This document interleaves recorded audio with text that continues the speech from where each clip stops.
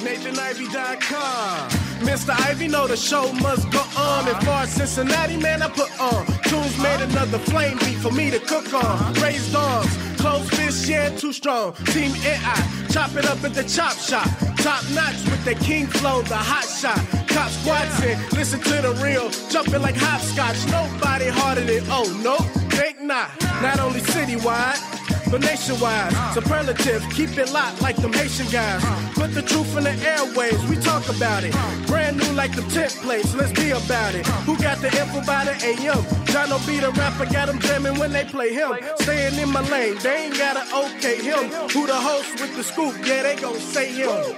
Ivy, so superlative like a bag of Drippos. Show you where the bricks at, Cincinnati red tag.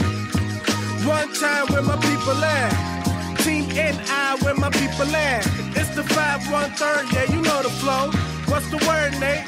Let them know the show. One time where my people at. Team NI where my people at.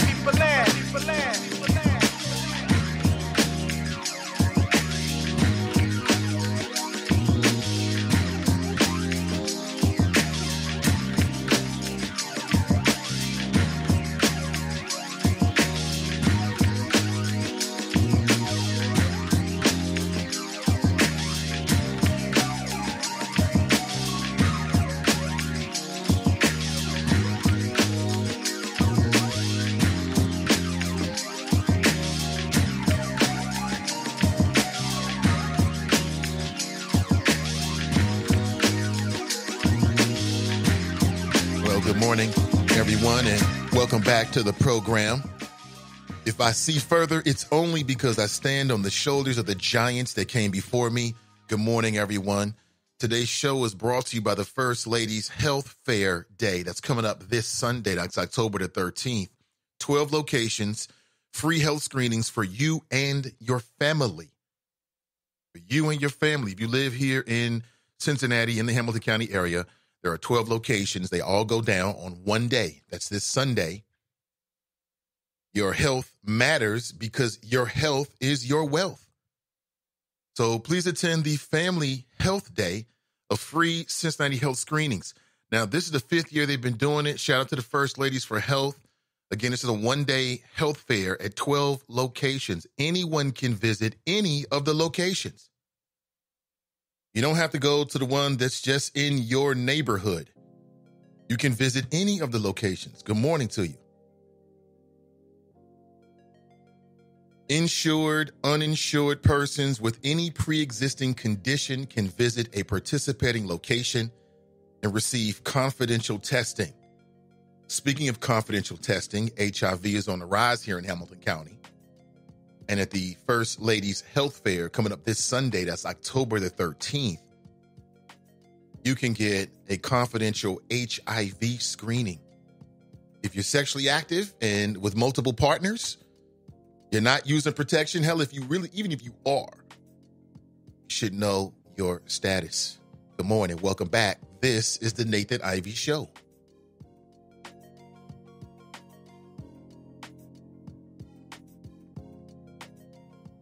Good morning, everybody. Let's get into it. 513-873-7134. We have a lot to talk about. Number one, what the hell is wrong with Amy Murray? Tamaya Dennard speaks. So yesterday, two big things happened at City Council. We should talk about both of them. One, City Council passed a 7-1 vote to discriminate or to ban discrimination in the workplace here in the city when it comes to natural hairstyles. Natural hairstyles. We're talking about black women, black folks, people, non-white folks. The way your hair just grows out of your head. I was watching, I'm not sure what it was. I just caught a news clip on the internet. And they were talking with two sisters who both have natural hair here in the city of Cincinnati. One of them said something that stuck with me. She said, well, why should we be penalized for the way that our hair grows naturally out of our skull? Yeah. 7-1. The one person who voted against it was Amy Murray, which begs the question that I asked you when I started the broadcast this morning. What the hell is wrong with Amy Murray?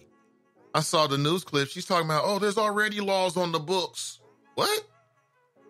Huh? Huh? It sounds like a damn dinosaur. I thought the dinosaurs were extinct. We've got one on city council. This prehistoric thinking. That sounds like some old Republican ideology. That sounds like somebody said when they were talking about passing the civil rights bill, right? You go back in history, I guarantee you'll find somebody who says, we already got laws on the books. That's what Amy Murray said about it. Talk about clueless. Who the hell voted her on council? You, not me. Certainly not me. What is she talking about? She needs to get a book. Somebody needs to give her some literature because Amy Murray is behind the times.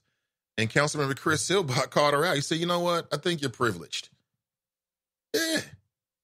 It's not something that Amy Murray even has to think about. You know what I'm saying? You know what I'm saying? Know what I'm saying? Yes. Ready for it. You must discuss. And then Tamaya Dennard goes on Facebook. Here's the other side of it.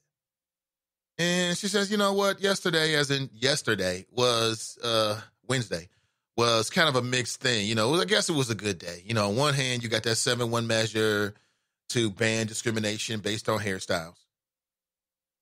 But on the other hand, she writes, I brought forth legislation to no longer run our human services dollars through the United Way of Greater Cincinnati. Now, stop for a second. We'd almost forgot about this. Remember when the brother came from out of town to run the United Way? And he was ran out of town by the AKA white woman mafia that was running things over the United Way? Oh, yeah, I remember all of it. Brother came in, it was a big thing. Oh, the Diversion, the largest nonprofit in the city. They're getting a brother to run it. And then he ain't had no say-so. He ain't had no power. He was basically, you know, just a figurehead. Remember this? And there was an outcry about it, and the United Way is going to have to diversify, which have they diversified?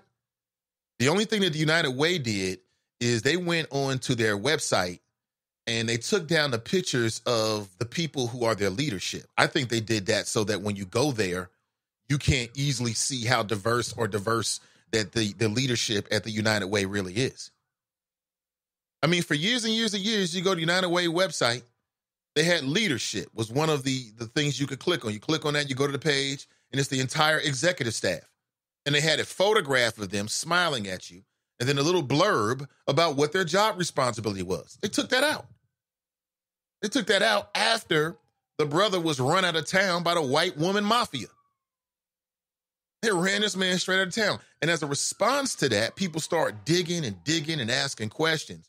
And one of the questions that came up is because of what appears to be a serious lack of diversity and appreciation for diversity, and perhaps even a volatile and racially hostile work environment, which is what the brother said. It's what the black man said, who, by the way, has lost a lot of weight. Yeah, he's been back to his old job. He said, screw Cincinnati. I'm going back to my old job. They still want me. And he said it was basically a hostile workplace where he couldn't do anything. But the United Way is charged by the city to disseminate tax dollars to various nonprofits to make that decision. So there was a big question mark about whether the United Way should still have that position. And that's what this vote was about.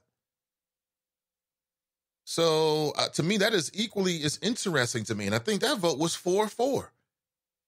To me, that vote says something. That's very interesting right there. I'd like to know. She writes, on the other hand, I brought forth legislation to no longer run our human services dollars through the United Way of Greater Cincinnati. My legislation doesn't mean I don't think the United Way of Greater Cincinnati has caring people or staff who want to do the right thing. It doesn't mean that people who run the United Way of Greater Cincinnati are bad people. It doesn't mean I think the United Way of Greater Cincinnati is a bad organization. Now, see, this is that Cincinnati polite, right? We add these caveats. Or maybe this is what you got to do as a politician. She don't have to add those caveats for me. Just because you believe, especially in the wake of this brother being ran out of town as a CEO, in the wake of that, it is completely legitimate to question whether United Way of Greater Cincinnati should still be in that position with the city of Cincinnati.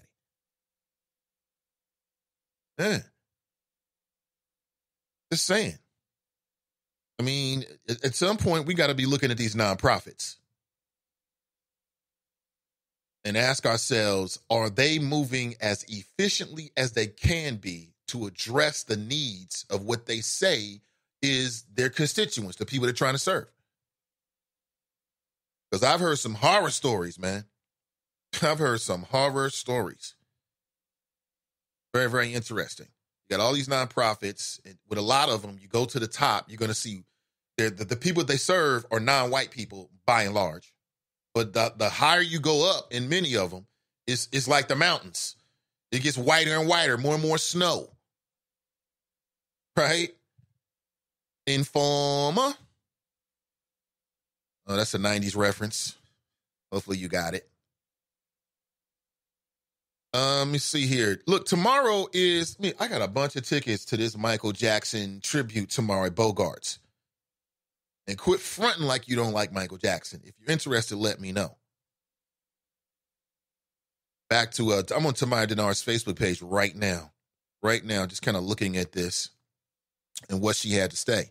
She writes, it does mean that as Cincinnati is becoming a Renaissance city for many people, others are left behind. It means that I don't believe we can continue to do things the same way and expect different results. It means I believe more Black-led organizations need to be funded to do the work in Black communities. How is she wrong? How is she wrong? You tell me. Ponder a second. This is the Nathan Ivey Show, live, local, and vocal, broadcasting live from beautiful Cincinnati, Ohio, powered by Sin Digital Media, a new urban voice in the city of Cincinnati. Let me see here. We can't be afraid to take bold steps to bring change to people who need it most. I'm not interested in preserving the status quo or to not hurt people's feelings. She writes, some people in leadership at the city of Cincinnati don't have true proximity to the challenges our communities face. They still subscribe to trickle-down economics. It's been proven time and time again that it doesn't work. Well, if trickle-down economics doesn't work, then trickle-down taxpayer dollars to nonprofits that are run by non-Black people, but the majority of the constituents are Black people, people of color, non-white folks. Listen, this is the first time this came up. People keep talking about this, but this was the vote. This was the big vote. Like, are we going to continue with the status quo when it comes to how do we, who decides what nonprofits are going to get the dollars? What has the United Way done to deserve that? Oh, I know. They ran the brother out, had a lack of diversity in leadership, and a whole lot of other problems. Sounds like a good prescription to me.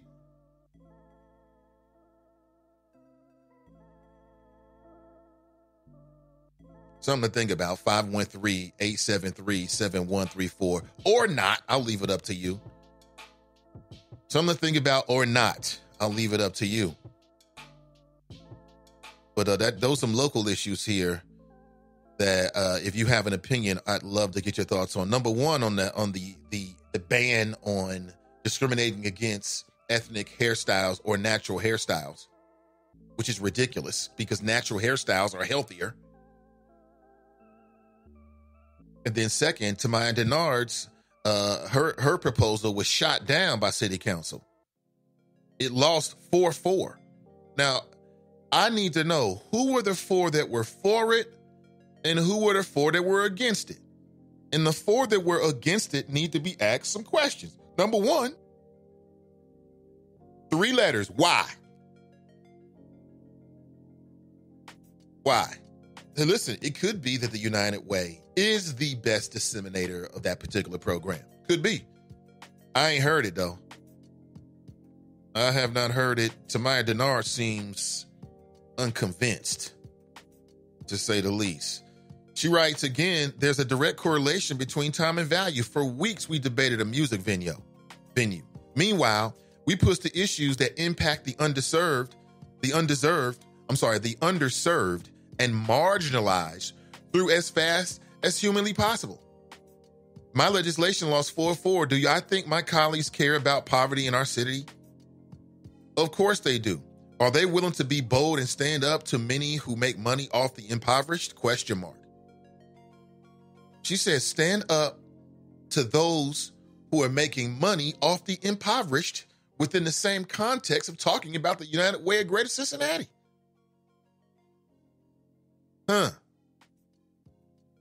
Quite interesting. So let me go to United Way right now. United Way of Greater Cincinnati. I'm typing that in right now. Good morning to you. You want to join the show, 513-873-7134. I'm chasing a couple of interviews. I don't really want to say anything until I get some confirmation, both local and national, put it that way. So I'm on United Way's website right now. See, I click on About Us at the top. I used to go to the website all the time, so I'm very aware of it. Now it reads leadership on the left-hand side. Maybe they changed it. Maybe they put the photographs back up. But no, they did not. And again, my question is, why did they take the photographs down of the executive team right after everybody was questioning how diverse the executive team really is? Last black person I saw on there, and they might have changed now, was Yvonne Gray. When she left, there was no diversity. There was no non-white folks on the executive staff of the United Way, and something tells me that the vast majority of the people they service are non-white. So they think they slick, huh? Oh, we'll take the photographs down. People don't know. I don't know. Maybe things have changed. I said they got a new VP, diversity, equity, and inclusion. I told you somebody was going to get a job. What did I tell you? I told you somebody was going to get a VP job, because that's how shit works in this city. Jennifer Ingram. I think she is a sister. She's the VP of diversity, equity, and inclusion. That's a new VP position. They didn't have that as a VP position a few years ago.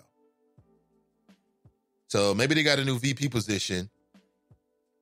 I'm sure that the VP of diversity, equity, and inclusion is a person of color. I'm sure, right? Jennifer Ingram, but I don't know that name. Maybe you do. You might know her. Cincinnati's a small place. Ross Meyer, non-black. Mike Baker, I don't know. He's the interim lead of community impact. But see, we all see this shit coming. Everybody knew that Ross Meyer, who was the former VP of community impact, was going to step up and be the new CEO. We all knew that. Who didn't know that? I said it here on the air. I mean, you live in Cincinnati long enough, you know how this stuff falls down. You know what I'm saying? Nobody's an idiot. We're not dumb.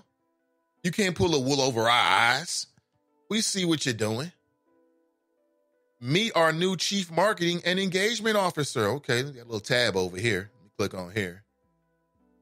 Oh, the new PR community engagement is a non-black person. Sure, his name is Brian McCleary. I'm sure he's great. So I don't know. I'm not sure how much more, how many more raisins in the buttermilk they got up there. Not so sure. But I think it's very interesting. He took the photographs down. Very interesting. Because why? Maybe they was getting too much like, hey, aren't you such and such? Like, damn it. My photographs up on the website. I don't know, man. The United Way of Cincinnati, in my opinion, I should be able to see who the executive team is. I should be able to see a photograph of who they are. I should be able to be out in the community and say, hey, aren't you Ross Meyer?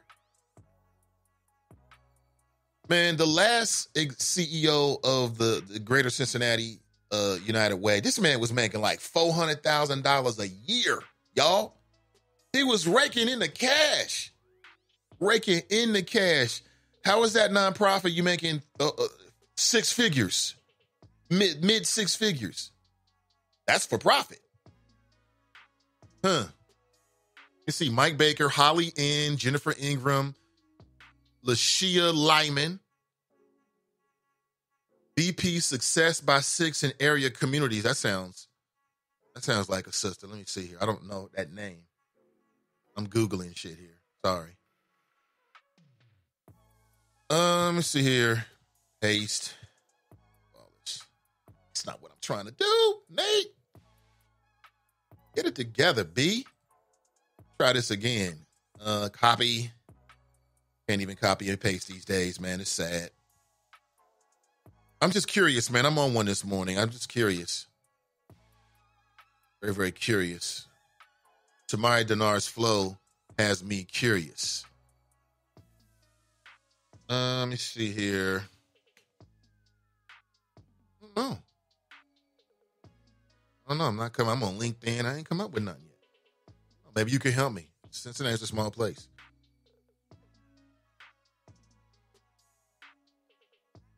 See, 1, 2, 3, 4, 5, 6, 7, 8. I think they've added to their executive team as well. I don't remember there being that many people there, but quite interesting. I think Tamaya Dennard has a really interesting point, and I'm very curious to see which were the 4 members of City Council that voted against her legislation.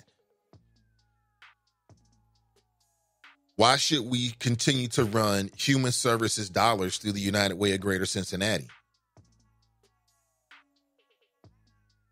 I mean, I know we've always done it that way, or it's been that way as long as I can remember or had knowledge of it. But it should continue to be that way. I don't know. You tell me. 513-873-7134.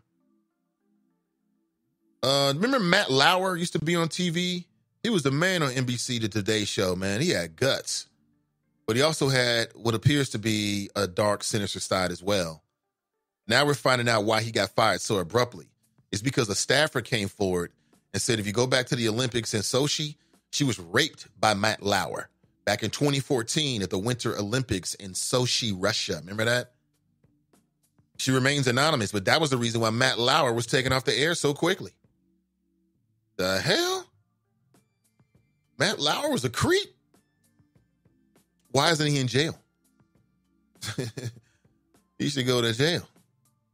That's what should happen. 513-873-7134. Thank you for being here. So yesterday I was over at, I guess that's the Inquirer building. Yeah, it was at the Inquirer building. That's where they had the meeting for the Black Journalists Association here in Cincinnati, Greater Cincinnati Black Journalists, NABJ. And shout out to Alexis. Shout out to Ashley from Ask Ashley. She was the Ashley. She is the moderator. And there was a nice little turnout. And the other panelists I thought did great. You know that podcast? It's called Accused. Yeah. I got a chance to talk to one of the producers, and she said some stuff that blew my mind. You know, the number one thing that comes up with a lot of people in podcasting is how do you monetize it? That comes up over and over and over and over again. How do you monetize it? And it's a multitude of different ways. So that question came up. Basically it was just how do you do it and how do you get started? And the world is just so different these days.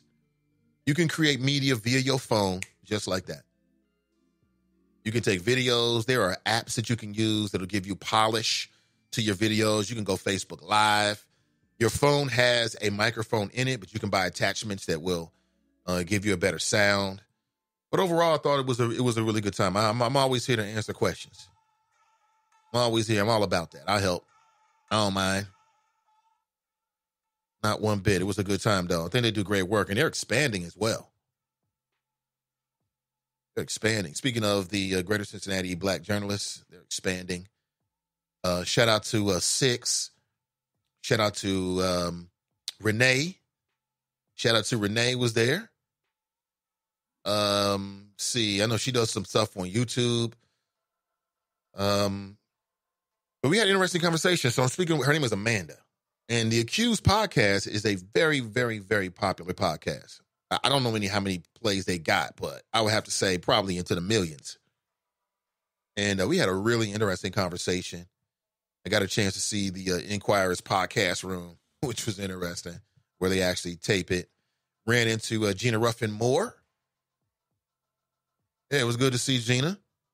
And made some new friends. Shout out to Lawrence Kane.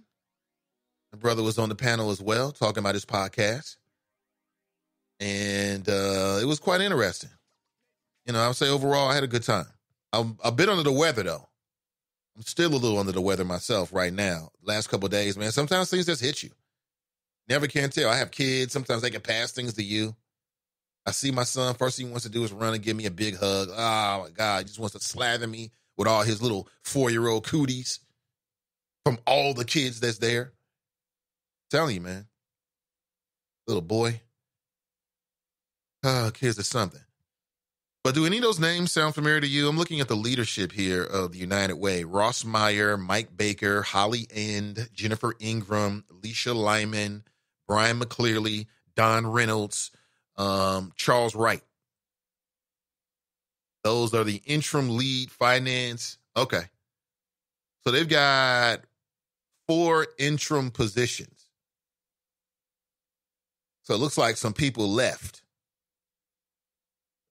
Maybe they're changing things.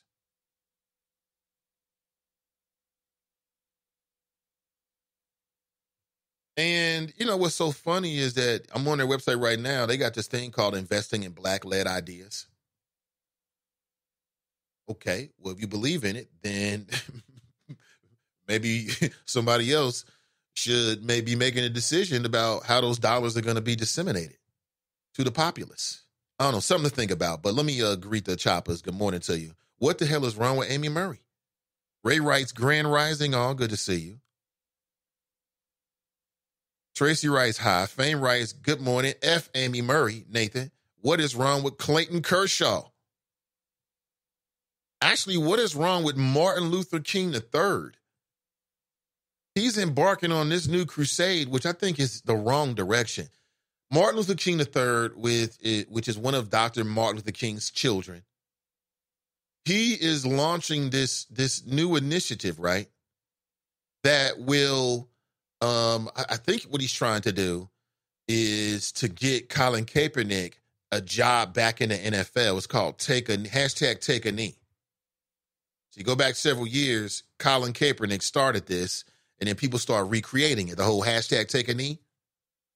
Well, the Reverend Martin Luther King III, he's saying that people should boycott the NFL until Colin Kaepernick gets a job back. And I don't agree with that. That's the wrong target. Him getting a job back, what the hell does that mean? Why would you even want to go back? I don't get that. People act like if Colin Kaepernick gets a job back in the NFL, then the people are going to win. No, Colin Kaepernick might win because he got a settlement, and then he goes back to play the game that he wants to play. But how do the people win?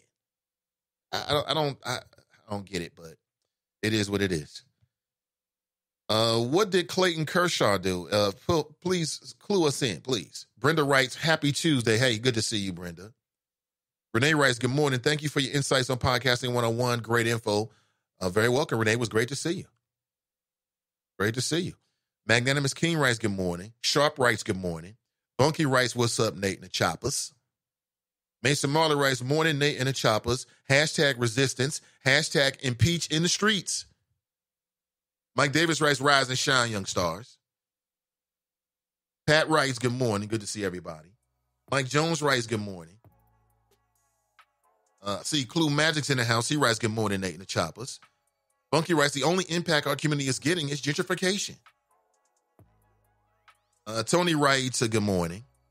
Lawrence writes, Tamaya is right on this. I'm glad she spoke up.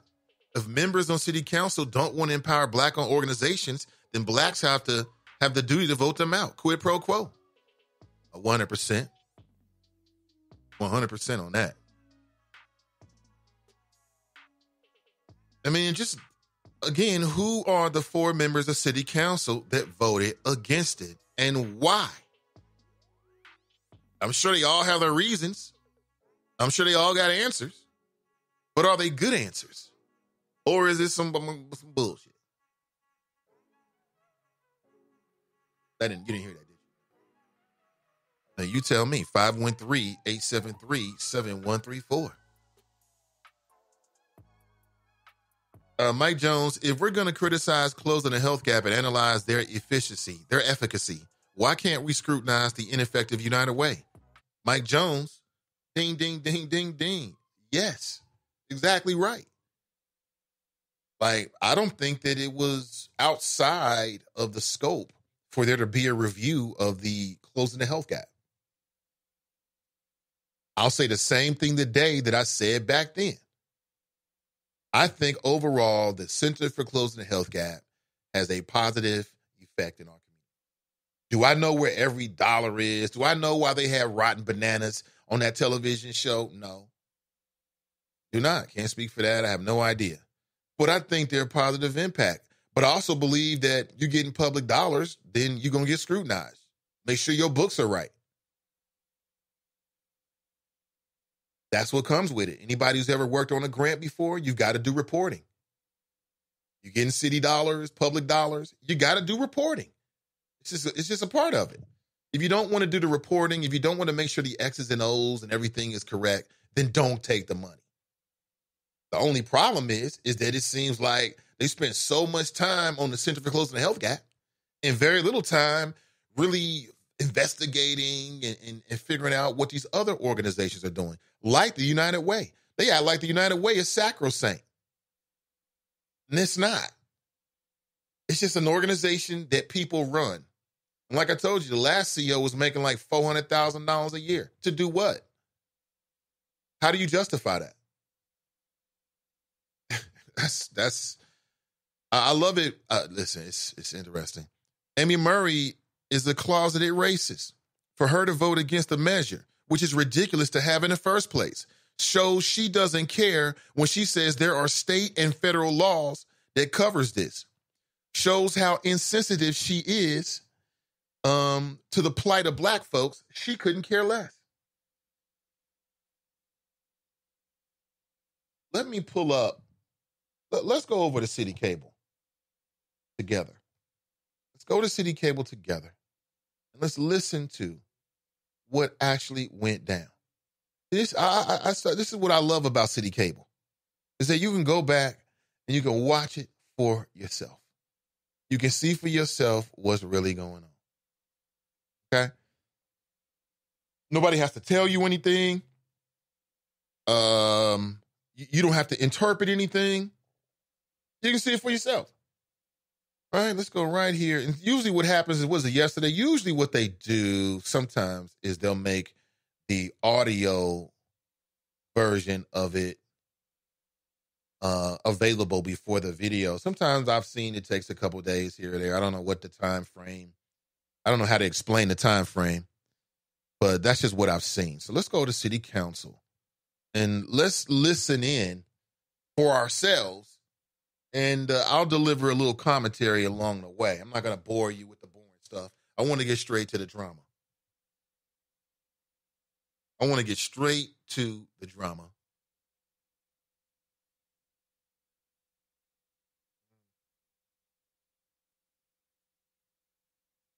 Okay, give me 1 second. We'll pull it up. I mean, she just made herself seem like who is she beholden to? Is this some old white female Republican Party stuff she's got to go with? I mean, is this some of that whole Republican ideology? We got too many laws already. We don't need these other layers of laws. You know, that ideology. But to me, the little comment that I got on news when she said, we've already got protections for this, she just sounds so lost, so out of touch. Look around you. There's a natural hair revolution. You're talking about, well, we already got laws on the books. Uh-huh. Since when did that mean anything? Somebody tell me that, please. Since when did that mean anything? Let me see if I can pull up this City Council-ish. 4-1 in the police recruiting unit. And whereas Specialist Johnson was a school resource officer for Taft High School, a district Scotty J's retiring. One of the police department's original. Hey, shout out to Scotty J, man. Whereas Specialist Johnson served as a 3-term president for the Sentinel Police Association from 2000 to 2006, where he worked tirelessly to bridge the gap between the police the police department, and our communities. And whereas Scotty Johnson was one of the police department's best SWAT negotiators from 1998 to 2012 before moving to the chief's office. And whereas City Council wishes to honor and recognize Specialist Scott Johnson for his career of service and contributions he's made to Cincinnati. Now, therefore, be it resolved by the Council of the City of Cincinnati, State of Ohio, that the Mayor and City Council hereby recognize and honor Specialist Scotty Johnson for his stellar career of service to the Cincinnati community as a member of the Cincinnati Police Department, and that this resolution be spread upon the members of council and the copy be provided to you in the form of that beautiful frame there, and his family and through our office here at City Hall. I also refer to Scotty as Benjamin Buttons because he looks younger every time. I can't believe that he's actually old enough to be retired. So thank you so much for everything you've done. Like, I agree with the mayor that we wish we could keep you, but we appreciate that you're also retiring young enough that you can enjoy your retirement. So thank you for what you've done. And if my colleagues will, Mayor, if you could take up a vote, and then we'll have you speak after. This is not the time to bring up Roll Chief call Blackwell. on passage of the resolution. Councilmember Silbott? Yes. Councilmember Sittenfeld? Yes. Vice Mayor Smitherman? Yes. Councilmember Young? Yes. Councilmember Dennard? Yes. Councilmember Landsman? Yes. Councilmember Mann? Yes. Councilmember Murray? Yes. Passes. Well, at least Amy Murray could agree on something. It's Scotty J, everybody. Being recognized by the city of Cincinnati yesterday. Wow. To the mayor and council, I am humbled to be recognized to this magnitude. I appreciate the respect. I appreciate the accolades. I really do. This was never done for accolades. This was always done from my heart to serve the citizens of Cincinnati and to serve with my colleagues that you see here, Chief Isaac, original partner Eric Dunn. We ran the West End together, Phil Black, who ran the beat right next to me, and just all the other officers that are here. It was a heart thing. I'm just a phone call away. I mean that. I don't think I'm going too far. Cincinnati still has a lot to offer, and I'm going to remain here in the city for the time being.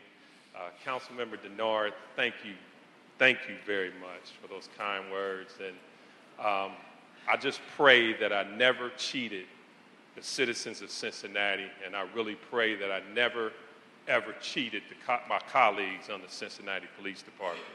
It means the world to be respected and recognized, and I thank you all, council and the mayor. Thank you very, very, very much. Thank you. That's Scotty J, everybody. Are we clapping for Scotty J? Huh? No claps? Y'all wrong for that. Over at the chief's office to say a few words. Okay, enough of that. That was Scotty J, everybody. Yeah, he's retiring at like 50. Yeah, he got drop beat. Hey, drop. Scotty J got you beat by like 7-8 years, man. That's love right there. Graduated. See, that's what it's all about. And hopefully we're telling our young people that. I'm teaching my daughter that she needs to come up with an honest way to make money where she can use her talents so that she can retire and live the kind of lifestyle that she wants. Not telling her to get no damn job. No. Now, that's not your end goal to get a job. I'm not sending you to college. I'm not paying for that for you to get a job. You can get a job right now.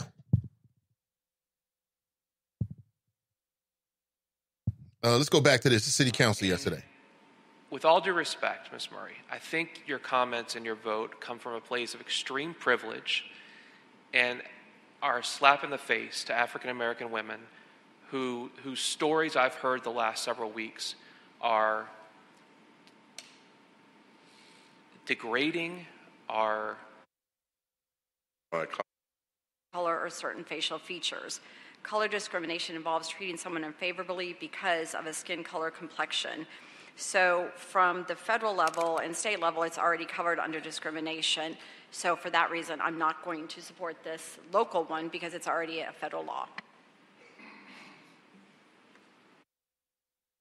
Oh, is that your reasoning? She said that like she really Well, she was reading from something. She had her reading glasses up. You couldn't go off the dome with that one, Amy? So this is city council from yesterday debating whether they were going and also articulating their support or their lack of support for the ban on natural hairstyles. We're going to listen to this. But then I also want to hear the conversation and the vote, the roll call on Tamaya Dennard's measure. Who own businesses, that this is no longer okay, that you can no longer treat someone differently because of their hair or hairstyles. And we will become a more inclusive city that not only respects all of our residents, but values our differences and knows that that's what makes us. Now, politicians are always talking about how when you pass this, we're going to become that. Is there anything to that? Like, intellectually, let's take the emotion out of it. What's the big deal about passing a ban on natural hair? When, as Amy Murray accurately said, we've already got protections against discrimination. I just want to know if we all on the same page with this and how you feel about it. I want to provoke some thought. I want to provoke the conversation. That's what I am, an agent provocateur. I provoke. So hopefully somebody can give me a question and answer to this. Like, what's the big deal about this hair ban? So what? Big deal. Everybody's running around like this is some historic thing. Number one, discrimination is illegal. Already. We all know it. What's the big deal for this in Cincinnati? Think about it. Unique as a city. Thank you. Other comments? If not, roll call on passage. Mr. Chair. Go ahead, Ms. Murray. Councilmember Murray? Yeah, thank you. So I agree that we should not have discrimination of any type, and my understanding from speaking to the legal community is hair discrimination is a form of race discrimination, which is prohibited under federal and state decriminalization laws. So it's already on the books that you cannot discriminate against race or color. And under the U.S. Equal Employment Opportunity Commission, the very first paragraph says race discrimination involves treating someone unfavorably because he or she is of a certain race or because of personal characteristics associated with race, such as hair texture, skin color, or certain facial features. Color discrimination involves treating someone unfavorably because of a skin color complexion. So from the federal level and state level, it's already covered under discrimination. So for that reason, I'm not going to support this local one because it's already a federal law. Mr. Chair. Councilmember Young. Mr. Chair, I respect what my colleague has to say. However, the history of this nation is such that over and over and over again, it's been necessary to buttress laws already on the books that everybody thought would be enforced, but they weren't. Specifically, I refer to the fact that at the end of slavery, African Americans, newly minted citizens, if you will, were supposed to enjoy all the rights and benefits of being citizens. We all know how the history played out after that. And we all know that over and over again, it's been necessary to... That's Councilmember Wendell Young. All kinds of laws, the Voting Rights Act, Civil Rights Act, you name it, over and over and over again, housing discrimination and so forth. Yes, it's already on the books, and maybe just because it's on the books, it shouldn't be necessary to do anything else. But I want to commend my colleague for, and I'm speaking of Councilmember Seelbach, for being sensitive to what he was told. It's kind of strange, I guess, that I've heard some criticism that none of the African Americans on council proposed this. And I can't speak for anyone else, but for myself, what I can simply say is I didn't know it was still an issue. And I live with a woman who is very proud of her heritage and who wears her hair natural, and I think it's beautiful. I didn't know there was an issue. I've got daughters. They're in the workplace. I didn't know it was an issue. A long time ago, and I hadn't heard you speak about men in this regard, but a long time ago when I was a young member of the United States Air Force stationed in Thailand, I remember in the back country where we were, people wanted to touch my hair. They'd never seen an African American. I think that, in fact, I know, I wish I could live long enough to see that there would no longer be any necessity for passing any kind of a law or a rule or an ordinance or anything of the kind that seeks to protect African Americans or any other minority, that America finally had lived up to its creed. But we're not there yet. And so I do find, after all the conversations I've had over the last couple of days regarding this ordinance, I don't know how I missed it, but I did. It's a real issue for a lot of women. And I'm glad that we're doing this. I'm happy to support it. And the fact simply is, great for the federal law, great for the state law, but at the local level, we need to do something too. And what's the proof? Because in spite of those laws, the issue that those laws are meant to prevent still occur. So I'm glad to be on record as saying that I won't accept it. I don't think anybody else should. Thank you, Mr. Steelbach. Mr. Chair. Mr. Chair. Councilman Sittenfeld, I think was going to. You want to go first? You want to wait? Councilman Steelbach. I just want to say that courts have not ruled that current laws are inclusive of discrimination based on texture and styles of mostly African American women's hair. Courts have not ruled that. I also want to mention that Procter & Gamble sent a letter specifically saying to support this ordinance, that they are supportive of it, our corporate community is. And with all due respect, Ms. Murray, I think your comments and your vote come from a place of extreme privilege and are a slap in the face to African American women whose stories I've heard the last several weeks are degrading, are horrible. And I really do think it's a slap in the face to them. But I would just like our solicitor to respond to the claims made. Madam Solicitor, what's the question? So the question is it clear that current laws currently protect discrimination based on textures and styles of mostly African American women? Madam Solicitor. Mr. Chair, to the council member, I think under the race-based discriminatory prohibitions that Councilmember Murray is referring to, you could probably make a claim based on hair texture or type. However, it would be a question of proof, and that question is somewhat easier to prove if there's an actual prohibition on the discrimination of the hair type and texture. You would have to, at some point, prove that there was also underlying racial discrimination if you do not have this kind of legislation. Mr. Chair. Councilmember Dennard. Thank you, Mr. Chair. I want to thank my colleague, Chris Silbach, for bringing this forth. I think as we have, emerging. So Amy Murray was talking that ish, and she's right, but she's wrong at the same time, according to the city solicitor, whose job it is to be up on the latest laws and bylaws and rules and regulations, right? Before the council starts these conversations. So when they go to her, she's ready with an answer. And her answer is you could probably make a claim under the existing state and federal laws, but it would be much easier if you had something specific about this specific issue, style and texture of non-white women's hair. So there it is, Amy Murphy, and she's a lawyer. So I said, Amy Murray, I sent Drop a message. Drop, you get my message on Twitter?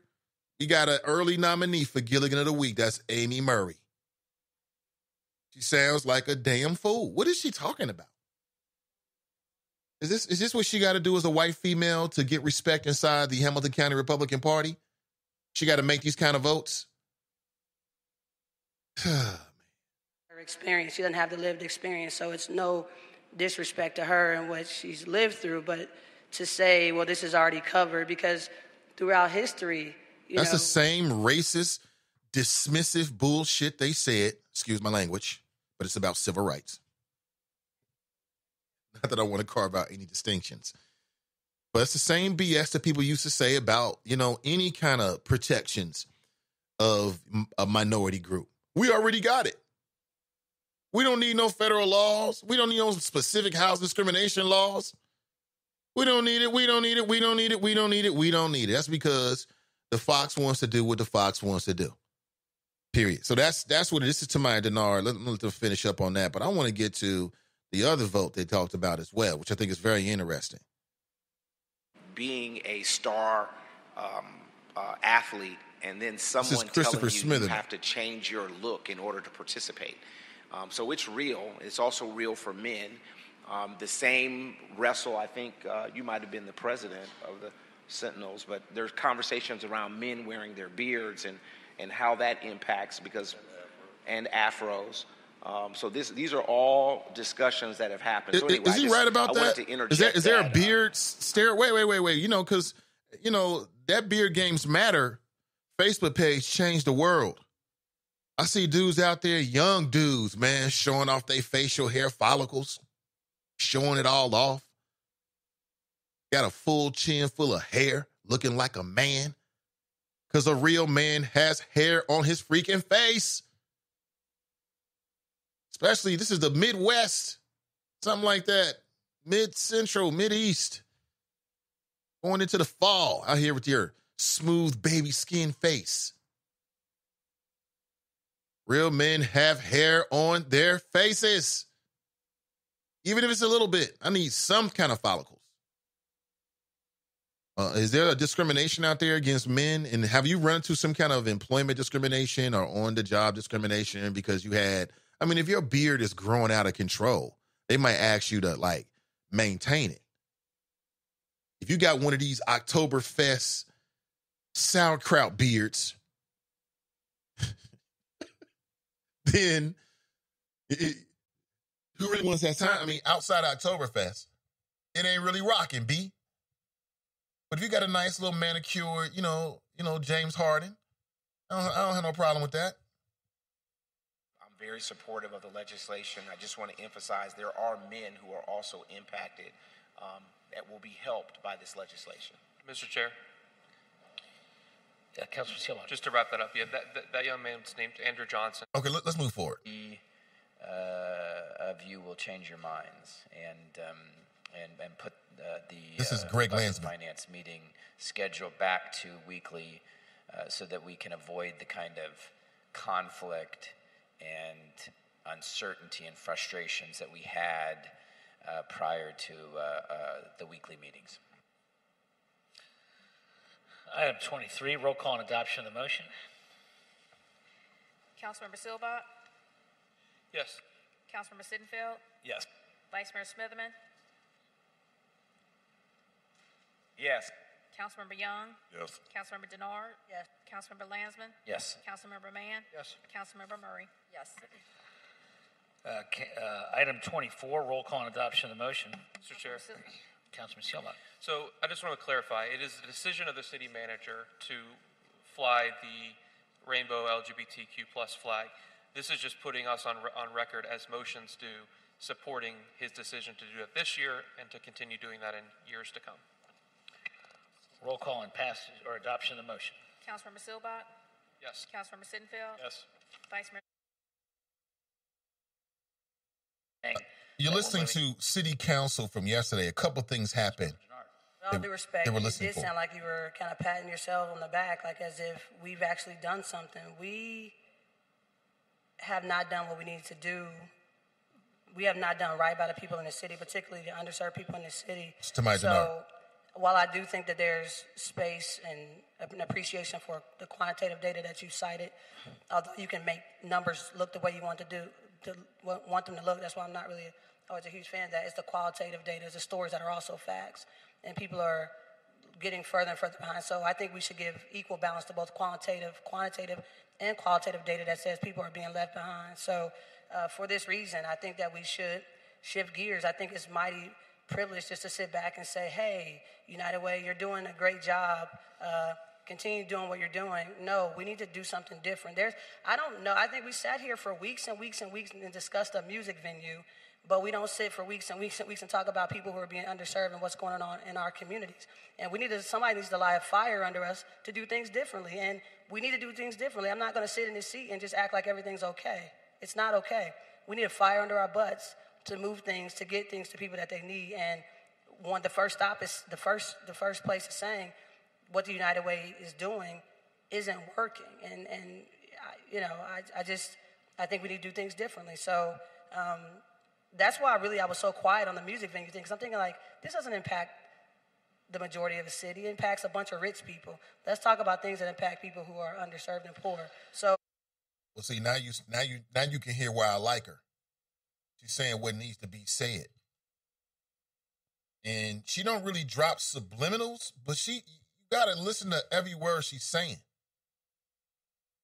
You sit around here for weeks and weeks and weeks debating the menu, the music venue. You want to make sure that it is the exact and the appropriate plan in every detail. We've got to talk about every square inch where the lighting's gonna be, right? And then you want to gloss over the shit that really matters to people and say, okay, we'll go with the status quo. We have to do things differently, and by virtue of... And she also says something that I've been saying, that we keep making the same old rich people rich. What's the use of having a renaissance if you're not making no new money millionaires? You're just making the rich richer. How do I impact from that? What am I getting out of the music venue? Well, I mean, I'm not in that industry. For people in that industry or some kind of ancillary industry, you might get something out of it. But back to these flows. You're like, well, everything's okay. It's moving in the right direction. It's not moving in the right direction fast enough. We have to do something differently. And it's easy for you to say, your water's not turned off. Your power's not turned off. There's people who are suffering in the city, and we need to do things differently. Well, I believe the $30 million that the county's paying to Hilltop is corporate welfare, and I would have liked your help to stop it last week. Any other comments on this topic? Mr. Chair. What? Councilman Lance. Hold on. What did he say? He said he believes that the $30 million that City Council allocated last week is corporate welfare, and he would have liked Tamaya Dennard's help on that. You hear John Crayley throwing him in? Yeah. We hear it all. So just briefly,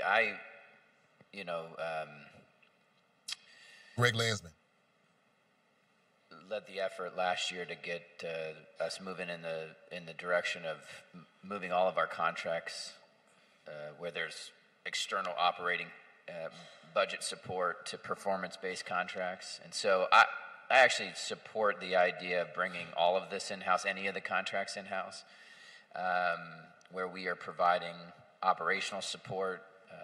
I think the performance-based contracting work is hugely important and will take shape over the next couple of years and get, all of the investments that we make heading in a direction where we're having the most impact possible. And that includes, in my opinion, those programs that are being funded through the United Way process.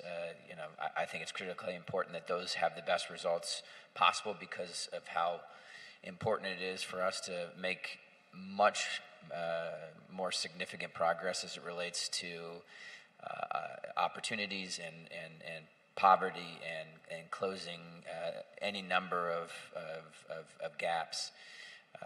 I do think sitting down and having a conversation with the United Way and the administration and sorting through what that would look like makes sense. And I think the United Way has been a very good partner, and they've obviously invested,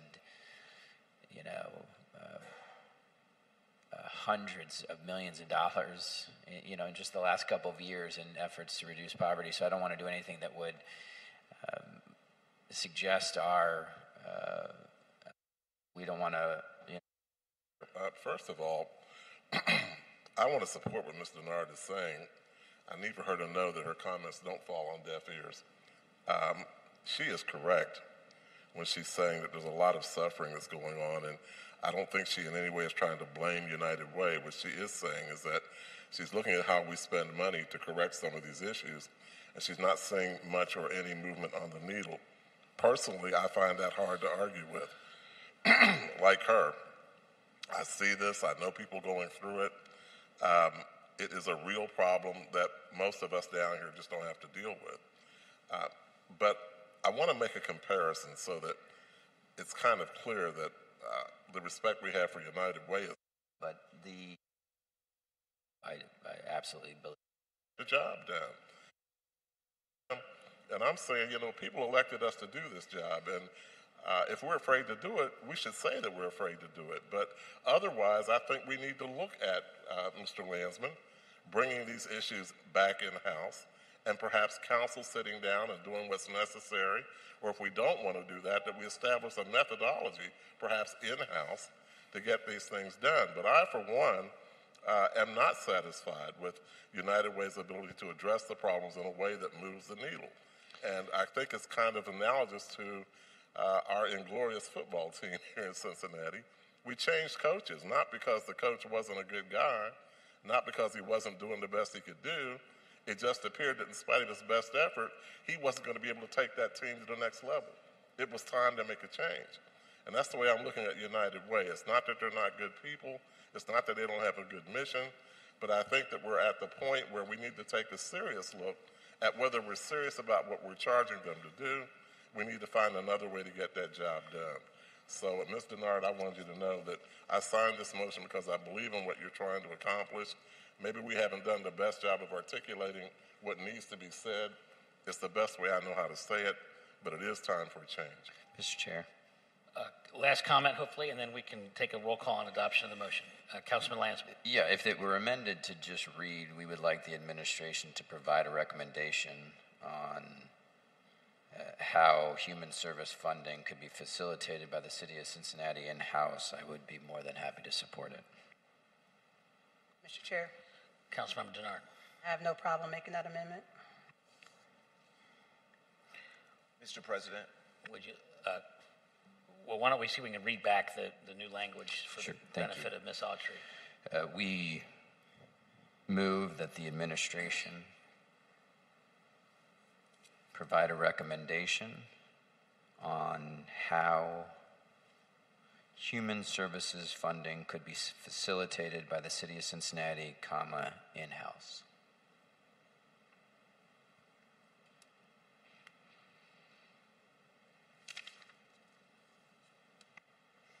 Okay. Mr. Chair. Councilmember Dennard.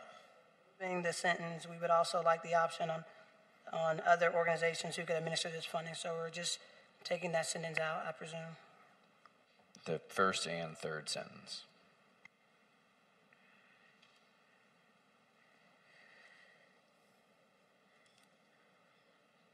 Mr. Chair.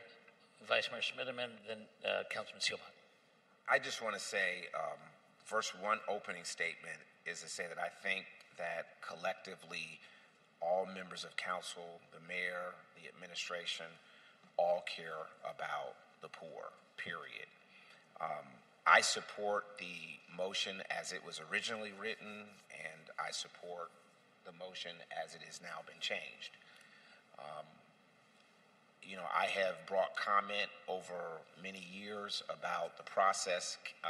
My colleague, Council Member Mann, and his analysis about politics involved. I don't know, Council Member Mann, if I would describe it that way, and I understand what you're saying. It's valuable and it's thoughtful. I want council to be more involved with the decision-making of how those dollars are allocated, even though it was a rough process when it was happening here. And so I understand your perspective because I have served under both processes. What I'll say to you is that when those groups would come here, and I think, I don't want to speak for any of my colleagues, but it was interesting the lack of diversity of their leadership when they were here, because you can see them, and the people that were being served by those nonprofit organizations. Yeah, it's like I told you. I'm still here. We've been listening to city council from yesterday. They got some interesting things. We're going to have to listen more, probably abbreviated, not at the same length, unless that's what it calls for. But I wanted you to hear their voices without my interpretation. Hear who's saying what. Who's silent? What voices do you not hear? I'm playing it. I'm skipping ahead. I think you can kind of tell because there's a slight pause, but I'm just playing it the way it rolls. So when exactly did this happen? The city council decided to start outsourcing the decisions about what nonprofits get funded and not. I'm with Smitherman on that. I think it should be done in-house by city council. That's what the people voted on you to do, to make those decisions. And it does. I think people coming in front of you, I think it does give you a chance to kind of read them, to see them, to look at them. Back to this. And so I think it's valuable for us to make decisions, to make sure the resources are going where the city wants them to go. I don't know what the answer is, but I'd like to see us more involved. The last point that I will make is that, in the middle of the opioid crisis, there was funding that was cut. And it shocked me that there was a reduction in funding that came from money that we had provided to the United Way in the middle of that crisis. I didn't understand it. I don't know, but ultimately council intervened and changed it back. So anyway, I'm gonna support either version. I'm viewing this as a report and a process where we're going to get something back. Is that correct to the author, right? And so I'm viewing this as a report to move a process forward so that we can look at what our options are. Anyway, thank you, Mr. President. Thank you. Roll call on adoption. Councilman Seelbach. I just want to say that I think it would be a disaster to bring this in-house. Then you would have all. Interesting. So that's just a little bit more of what was going on. You see, that was Councilman Seelbach said he thinks it's a disaster to bring it in-house. Interesting. Let's go to the phones here. Let's go to the phones. 513-873-7134. I just had a call. Here we go. Sorry about that. Let me try it this way. All right, 513-873-7134. Now, we've been talking about Tamaya Dennard, and I think we got Tamaya Dennard on the line right now. Okay, she called me. She might have tried to call me from a different number. Hey, Tamaya, if you're listening, then just call whatever number, and I'll answer and bring you on. Yeah, I got a message from Tamaya Dennard saying that perhaps she might get a chance to give us a call here this morning. And we got a call coming in right now. Let's go straight to the phones. Good morning. Welcome to the show. Good morning, Nathan. How are you? I'm doing great. Tamaya Dennard. Yes, we've been talking about you all morning. I don't know. I don't know if that's good or bad, but I just happened to sit down. I just got to City Hall, and I was tuning in and heard the discussion, so I'm happy to take part in the discussion. Okay, well, primarily we've been talking about, the decision, the vote yesterday, 4-4 vote, as to whether the United Way should continue to disperse city dollars to nonprofits. Am I describing that right? Is that the role and responsibility? That is correct. So we have a Human Services Advisory Committee, and they advise on the direction as given to the city gives them direction, and then they pass along their recommendations to the United Way, and then it's on the United Way to decide in accordance with that direction which organizations do they feel need to be funded in order to carry out or execute the priorities of City Council. And how long has that been the setup? Because it hasn't always been that way. No, it used to be that they, everything was decided in-house, but I'm not really sure. I think it's been probably maybe 10 or 15 years ago that changed. Well, I read earlier directly from your Facebook page, and it seemed like you were adding some caveats to let people know this ain't personal, and I'm not against the United Way, which, for me was never needed. I think it's completely within the boundaries of all citizens and representatives to ask whether the United Way is being as efficient as it can be. Is it living up to our goals?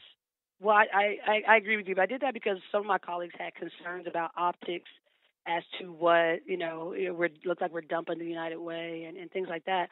But that wasn't the case at all. So I wanted to be clear that I do know personally there's good people that work there. So it's like, there's sometimes people have an inability to be nuanced in their thinking. So I wanted to be clear because if you don't overtly say something, people will assume otherwise. You know what I mean? So I wanted to make sure I was clear in saying that United Way is not a bad organization.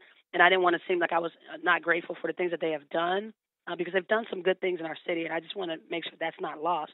However, when we're talking about moving the needle, when we're talking about making sure that things grassroots organizations, those community organizations. I know a lot of mom and pop nonprofits who are you're literally spending their own money, but they're effective.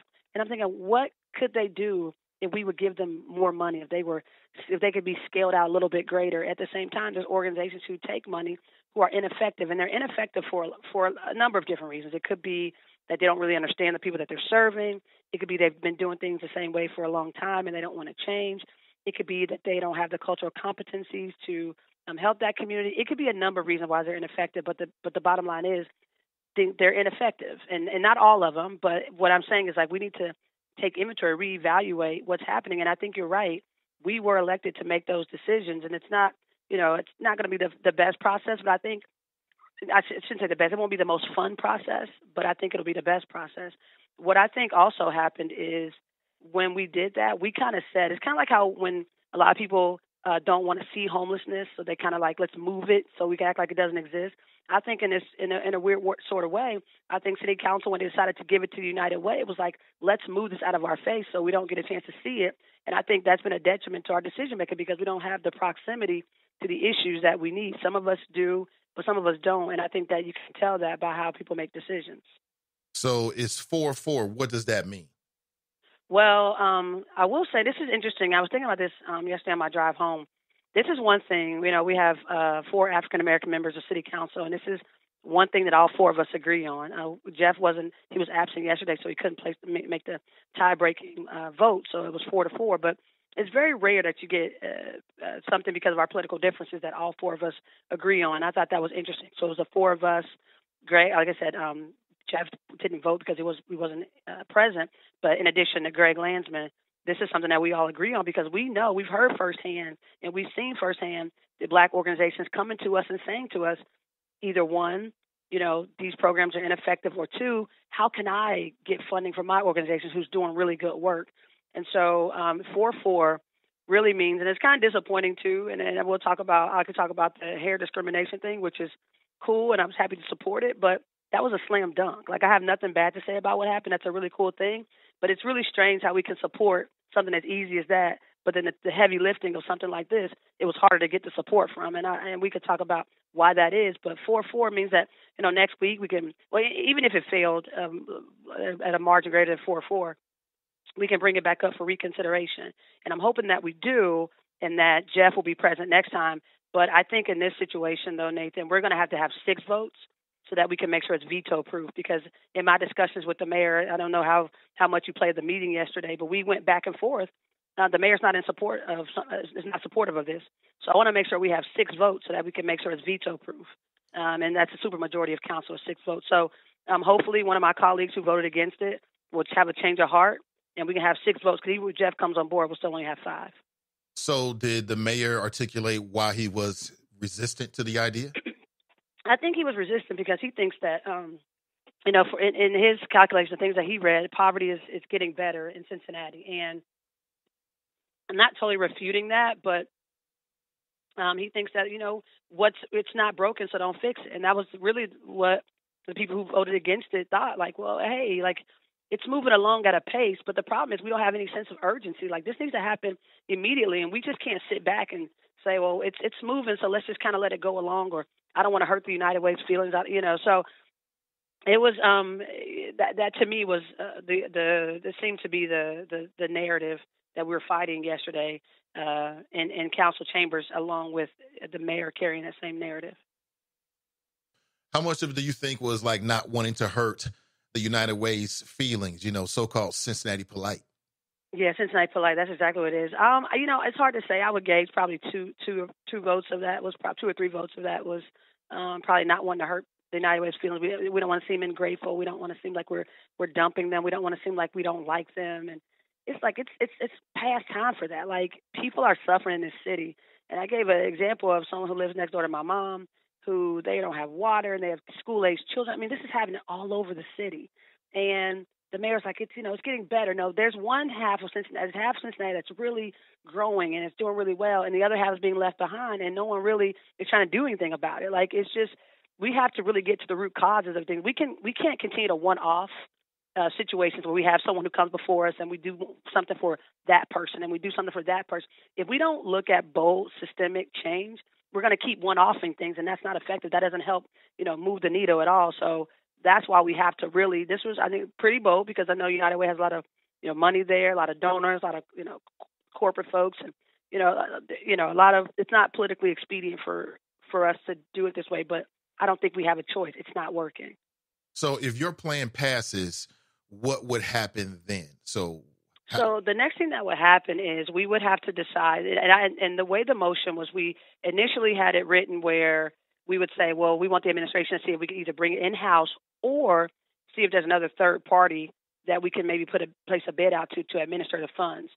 My colleague, Greg Landsman, he said, well, I'm more comfortable if we take out the sentence of a third party and just make it in-house.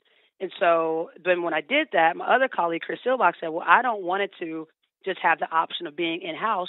I want to have it where we have the third party. So Greg said, okay, well, I'll vote yes with both options in it. We changed it, and Chris Silbach still voted no, so I was very disappointed in that. However, we will, after, we'll bring it back up for reconsideration. Hopefully it passes next week. And then after that, we're going to ask the administration to really look at the feasibility of what they recommend to be the best process. They bring that report back to us, and then we don't have to vote according to what they say, but it's really important that we look at the recommendations, because they're the ones who have to administer the decisions that we make. So what would be in your plan that would make sure, like if this passes in your plan, what's in place to make sure that it starts to hit those grassroots organizations and that it doesn't end up like being like a bidding kind of situation? It goes back to the same folks that were doing it originally. Well, we would have to use our Human Services Advisory Committee if they were willing to serve in this capacity, again, to help us kind of decide what the priority should be. And then after that, I think we would have to decide on, and Greg Lanson's already really done a great job of this, of like starting to set up metrics. And I think part of the problem is, and we think back and thinking back even to like the Center for Closing the Health Gap, you can't gauge organizations when you're dealing with inequities. You can't use the same scorecard and barometer that you use for other organizations. So we have to really create, metrics that are suitable for the organization. So it's going to be a lot of work, and I don't want to make any mistake about that. But I think what we have to do is make sure we understand metrics and what we gauge as success, so that we can measure to see how effective organizations are. Right now, the United Way's metric system doesn't really fit, or is not good for many organizations, because it's not. I don't think it takes into account a lot of circumstances that a lot of organizations are dealing with. So we'd have to really, after the administration makes a recommendation, we have to look at maybe, I think Greg, like I said, I think he made a great plan in terms of measuring city contracts. And so that's really what we have to do, is like set up the metric system, and then really have, when it's that time of the year, after we set our priorities, what organizations do we feel fit into those priorities, and which ones are effective? And I think that'll be a lot of people. I'm not really quite sure what it looks like totally, if it's because my committee is equity, inclusion, youth, and the arts. So I'd imagine it will come through our committee, different organizations, or we probably place a RFP. I'm not really quite sure yet, but it'll be one of the two. So speaking with Tamaya Dennard, and just to clarify, because people are asking me inside the Chop Shop who voted which way. So you voted for it. Landsman voted for it. Pastor wasn't there, so he couldn't vote. Wendell Young voted for it, and Christopher Smitherman voted for it. Correct. Okay. That means Silbach, Sittenfield, Murray, and who am I missing? David Mann. And David Mann. They all voted against it. Right, correct. And did they articulate, because I didn't get to that part in the video, did they articulate the reasons why? Was it like, hey, it ain't broke, so don't fix it? Or was there something more intelligent than that? And I'm really slow, honestly. People do it to me, but I'm really slow to name check my colleagues. But I will say that, David Mann was very clear, and his concern was that I don't want to go back to doing it the way we used to, because it becomes political. That was his concern. Chris Silbach's concern, which, like I said, was disappointing because we made the change for him, and then he still voted no. But he said he didn't want it to come in-house because he think it would be a terrible situation, be a bad process. He didn't like the idea of what that process could look like. So that's why I presume he voted no. The other two I can't really say. Amy Murray and PG I can't say. So I don't know. speaking of Amy Murray, did she? Is this an ideology? So the quote that came over the media was she was like, "Well, we already got laws on the books." But then the city solicitor was asked the question, and she clearly said, "Yeah, but the situation could be helped by being specific about this particular kind of thing." Right. Did she articulate any reasons more as to why she was resistant on the natural hair honestly, ban? I like Amy, but I think she's really sometimes like she has like followers and people that are her constituency that don't that don't appreciate these type of efforts of inclusion. So it was disappointing because it was like pretty much this legislation was pretty much as slam dunk as you can get. 20 years ago, would people have the courage to do something like this? I'm not sure. But in 2019, this didn't really, to me, I'm happy about it, but I want to be clear. Like, it didn't take a whole lot of courage to vote yes on this. You know what I'm saying? Right. Like, it's where the country is. It's where society is. And that's why I'm not trying to make any sort of comparison. But something like this, which is a slam dunk, and then something like, bucking status quo was a little bit harder. And that's why I think the votes in those two different legislations were such a stark difference. But yeah, I was disappointed. Like, usually I don't say anything. People vote the way they vote. But this to me was like, and I said it to Amy, like, I personalized it when I was talking with her. I was like, this is your opportunity to affirm me and Jasmine and Kamara, but people that you see every day, and you're still choosing not to. So it was disappointing. But I think it was maybe a lack of proximity to people to people who have these challenges. And I think it was a constituency in the people that she represents. Speaking with Tamaya, but again, Dennard. there's a lot of trepidation because I don't like when someone votes the way they vote. That's it for me. I don't care to, But I will say it was disappointing. She's a member of Cincinnati City Council. What's in the near future, Tamaya? What's the next issue? I mean, we're keeping our eyes on this, obviously, but what's the next big issue or issues that City Council is going to be dealing with that the community should keep our eyes open about? Yeah, well, we had some carryover dollars from the budget, and we had people put in their ideas of how that money should be spent. We're still trying to figure that out. UMADOT, which is an organization that helps deal with addiction with Black and brown people, who actually employs Black and brown people. They asked for $250,000. We didn't have enough money to do that, so my colleague Wendell Young and I put forth a motion to give them $125,000. That's been cut now to $75,000.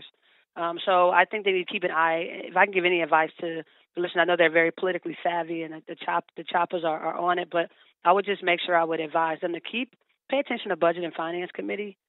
That's so big. It meets.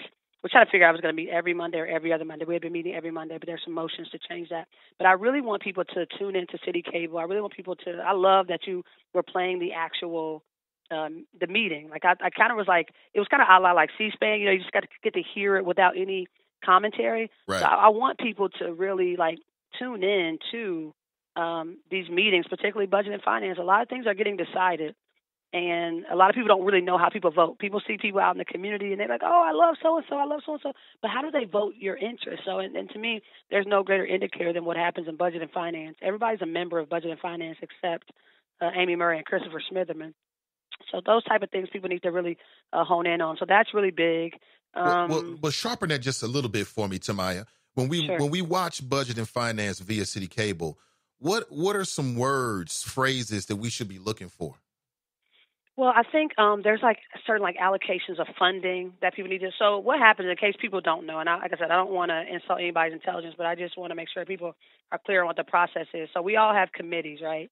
And committee things go through committee according to what the jurisdiction is, and then after something gets voted out of committee, then it goes on to the main council on Wednesdays, where we all are obviously members of. So there's things need to be if it's an ordinance, what is the ordinance doing? If it's a report, what is that report asking? So each item on the agenda is listed as some sort of ordinance, motion, resolution, report, communication. So when you see report, your question should immediately be, what is that report? What is being reported? What facts are being derived from that report? If it's a motion, what is that motion asking us to do? If it's an ordinance, which is an ordinance is a law change, what is that ordinance changing, or what is that, or what are either ordinance either changing an existing law or creating a new law. So those are things that people need to be aware of. And ordinances, like in the form of like a tax abatement, things like that, that's an ordinance. So the everything's important, but particularly as it relates to ordinances is really, and it's something we pass things as emergencies a lot, and sometimes it doesn't need to be an emergency. Sometimes it does. So those are type things that people need to pay attention to. I appreciate it, Tamaya, and appreciate the good work you're putting in, and we'll be watching. All right. Thanks for having me. I really appreciate talking with you this morning. Yep, most def. Appreciate it. Doors always open. Tamaya Dennard. And what do you think about what she had to say? 513-873-7134. So I'm going to take a quick pause, everybody. I'll be right back. Don't go anywhere. This is the Nathan Ivey Show, live, local, and vocal, broadcasting live from beautiful Cincinnati, Ohio. Powered by Sin Digital Media, a new urban voice in the city of Cincinnati. And we'll be right back, everyone.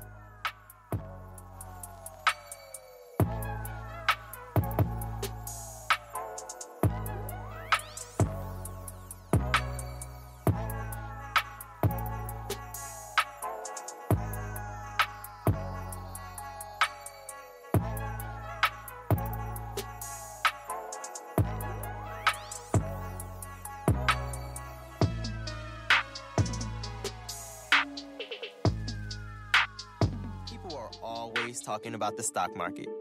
Always looking to invest in a good opportunity, something with the potential to grow. So what if you could invest in the future? The future of kids, like a stock.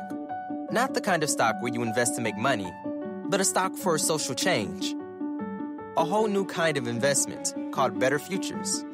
When you invest, it helps students like me go to college, which ends up making the future better for everybody. I could be the first college graduate in my family, the first district attorney from my neighborhood. And if I'm the first, then maybe there will be a second and a third. This can really be the start of something. My name is Charles, and I'm your dividend. Invest in better futures with UNCF. Visit uncf.org/invest. A mind is a terrible thing to waste, but a wonderful thing to invest in. A public service announcement brought to you by UNCF and the Ad Council.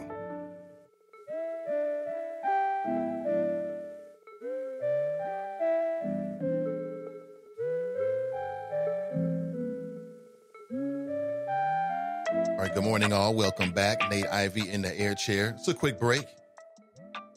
Just enough time to get some water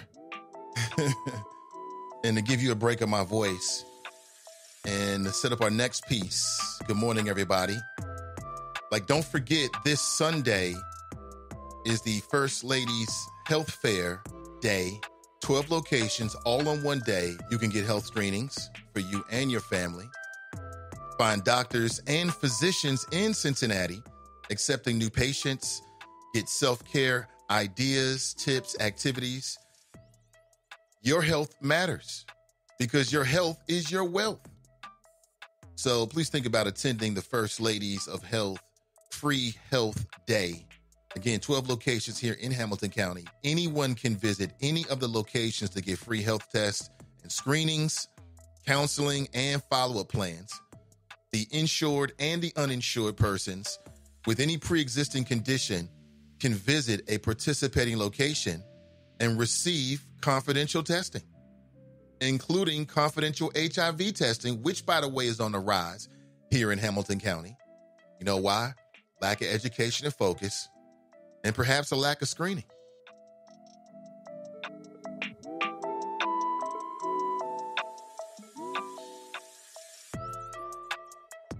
So good morning, everybody. 513-873-7134. Open your mind before you open your mouth. And good morning. Good morning. Great to be with you. It's a beautiful Thursday. How many people are stepping out to Blink tonight or over the weekend?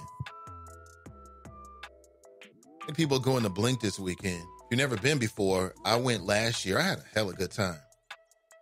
Look, you go with some good people, you'll have a good time. What are your plans for the weekend? Thursday is the new Friday, so let's talk about the weekend, shall we? I also want to get your residual thoughts on Tamaya Dennard and what she had to say. Do you agree with her plan? What is your take? And her assessment of like the 2 votes. Like she said, one is a slam dunk.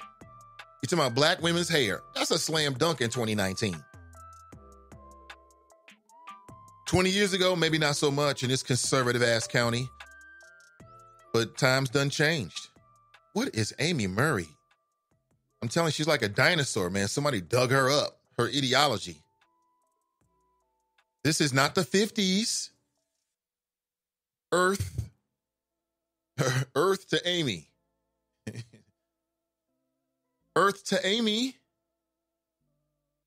Good morning to you. 513-873-7134. I think it's very important. I mean, when they do these votes, that's one of the most interesting things, to know how people ultimately vote on it. That's what really matters. That's what really matters. Good morning. I'm going to switch gears here just a little bit in the second half of the show, and I may talk a little bit more national stuff. Of course, the local stuff and whatever we discussed at this point is always open to be discussed. You already know. But go ahead. Where's Drop at? Did Drop get the message? Amy Murray, she's the front runner for Gilligan of the Week. We'll talk about it tomorrow.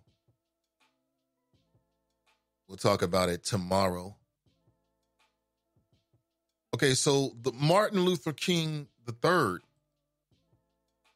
is telling people that they should boycott the NFL until Colin Kaepernick gets his job back. And I didn't know that was the goal now. Didn't know that. He recently told a crowd of folks it ain't going down until that man gets his job back. And I'll say it again, I think he's a little bit off. I appreciate the fact that people think that the NFL is that important. But ultimately, I think that we're making it more important than it really is. But this whole thing about the NFL and Colin Kaepernick, you know what it does? It polarizes people. So you know where people stand. Like Rihanna. Rihanna says she turned down the Super Bowl for Colin Kaepernick. Quote, I couldn't be a sellout, end quote. Bad girl Riri. Now that's a bad girl Riri right there. That's my kind of woman right there. Woman with a conscience. Plus, she's hella rich, so the little dollars they was going to give her mean nothing. Rihanna's bigger than the Super Bowl. But she opened up recently in her decision to turn down the NFL's invitation to perform at the Super Bowl last year. Quote, I couldn't do that to Colin Kaepernick, she says. I couldn't do that. For what? Who gains from that? Not my people. I just couldn't be a sellout. I couldn't be an enabler. Yeah, that's bad girl Riri saying, nah, I ain't coming. Where's Fame at? Where these suck MCs out here try to make it seem like, oh, nobody's paying attention to Colin. I'm telling you, whether you watch the NFL or not, people watch the stands that he took, and they took some energy and or something out of it. And that's just another example. Now, Travis Scott, he didn't give a damn. He did the Super Bowl last year with Maroon 5. I never even saw the performance. Bad girl Riri, she got conscious, yo. There's things within that organization that I do not agree with at all.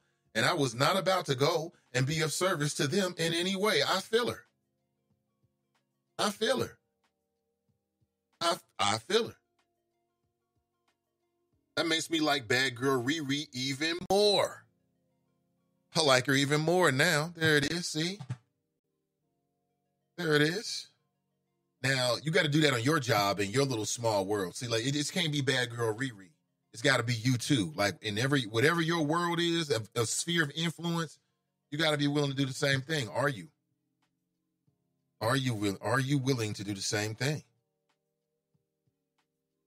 That might be what it takes. I like that.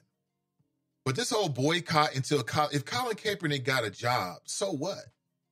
That's not the end of the story. I just ain't really feeling it.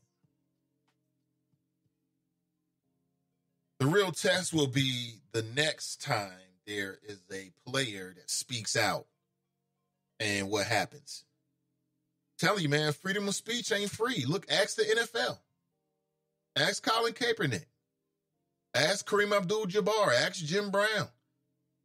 Both those brothers, man, those are just entertainers, right? They were surveilled by the FBI for many years because of the words that were coming out of their mouth. The NBA is dealing with that right now with China. You had an NBA executive from the Houston Rockets that tweeted something that was in support of the pro-democracy demonstrators, right? China was like, ho, ho, ho, ho, ho, ho, ho, an NBA partner. Stop right there. That's not how we determine freedom of speech. So right now, whether you know or not, there's this big thing between the NBA and the country that is China because an NBA executive dared to tweet something. I remember the tweet. He didn't say anything negative per se about the Chinese government. He just said he was in support of the protesters. And it's caused a corporate international incident between the NBA and now China. Freedom of speech. It's very, very costly, man. It's very costly. We just take it for granted. Mike Jones writes, Joe Madison talked about Cincy and the new hair discrimination law this morning. He shouted out Lincoln Ware, too. LOL. It was great. It's great. GAH writes, I'm blinking it with the grandbabies and family. Good morning, choppers. We'll have a good time, man. Man, listen, we need some time to relax a little bit. I mean, don't expose. Don't keep yourself exposed. But we need some relaxed time. Unplug from the matrix. Enjoy your family. Clumatic writes, Errol Spence damn near died over the weekend. His Ferrari crossed the double yellow and flipped multiple times. Errol was ejected from the vehicle. Is that right? Man, I ain't even hip to that. Let me look at it. Errol Spence is a hell of a boxer. He just had a big bout, a big win over a tough opponent. He's in critical condition after being ejected from the Ferrari.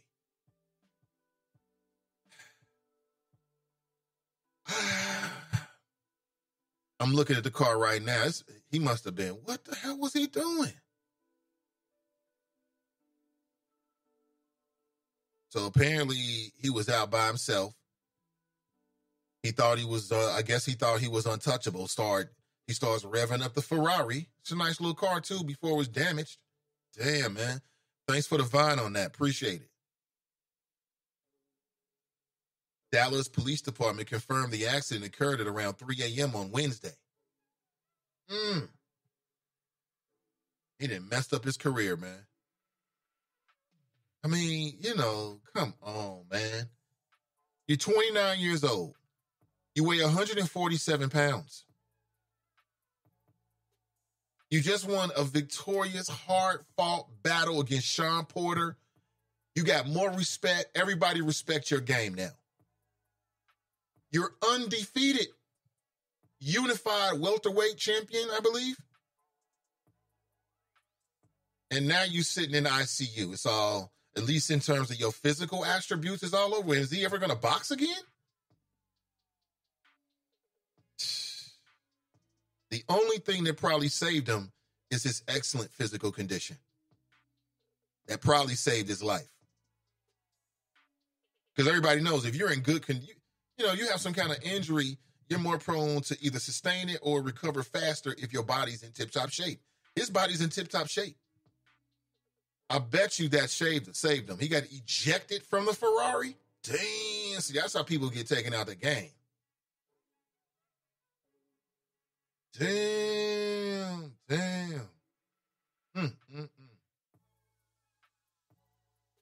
Well, hope the brother's okay, man. Thanks for that, man. He got 2 little girls and stuff. He's a father. Now he's laying up in ICU, man. But again, I bet you his excellent shape saved his life, Clue. No doubt about it. Like if you're just an average little slob body out here, man, something like that'll take you out the game on impact. You're done. Like your bones to break like pretzels in a plastic bag. Just like that. Man. I wonder what. Was he falling asleep? Was he high? It looks like he left the bar, so he might have been drinking. Hey, here's a take. Hey, dig around, champ. Hey, the champ. Come on, man. You don't never see Mayweather do nothing like that. Mayweather has drivers. I mean, when you're on that level, you don't drive nowhere. Why is he driving? You just got to drive a Ferrari, right? In my opinion, if you're an athlete on that level, I'm not driving anywhere. You drive. I want to get a qualified driver. That way, if I want to get slathered, which if I'm an athlete, I'm not trying to get slathered. But if I want to get slathered out here, then I can just lay in the back seat when you safely drive me home. That's what you need to do, man. Oh, man, that's terrible. I hate hearing that. It's terrible. Tony writes, Choppers, please check out my daughter's group, Tribe, performing at Blink on Friday night at 9 a.m. on the Freedom Way stage. I can't make it, still recouping from foot surgery, but if you down there, represent, you will hear flows. Okay, Tony, I'll keep that in mind. I'll keep that in mind. Earl Spence in intensive care. Yep, I just read it. Sister V writes, Rihanna understands her value. Right, she does understand her value. A lot of people don't. Unfortunate to say, a lot of people don't know their value. They don't understand it, even in the workplace. You got value. You know, you don't have to be the owner to have value. Blue Magic writes, ask Chris Johnson. Mike Jones writes, I have a new respect for Riri. Right. Me too. Me too. But Riri's also mega rich. Like, she just ain't Riri. Rihanna is, for years, was one of the, like, most highest paid, like, celebrities in the world. Rihanna has super crossed over. She's super pop. I mean, black people like Rihanna, white people like Rihanna, Asian people like Rihanna, racists like Rihanna. Everybody likes Rihanna. A net worth 260 mil. So at that point, what is the NFL going to do for her, really? If she never made another album, she's got that Fendi line, which is going to be worth $1 billion. It's going to be $1 billion brand soon. So, you know, that to me, that's an easy decision. It's an easy decision. But I'm glad she made it. Back here with your chat. I would encourage all of you to go and watch the conversation on City Cable. It's up and running for your view. Good morning to you. Good morning, everybody. How are people selected to the Human Service? I'm not sure, I'm not sure what you mean by that. Human Service Board?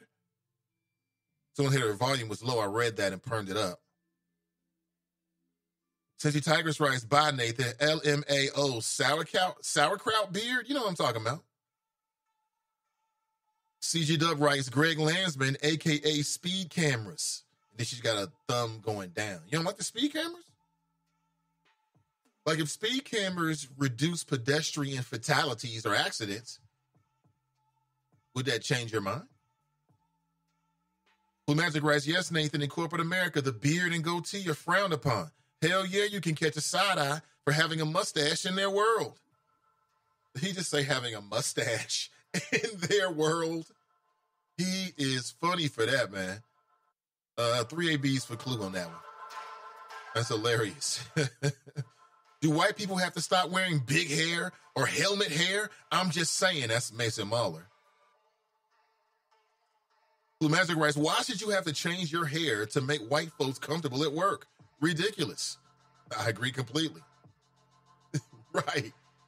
Like, why do I care about your hair? That's the other thing.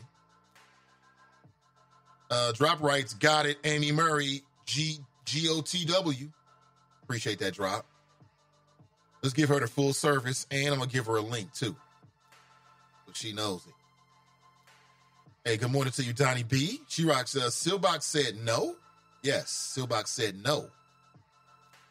Huh.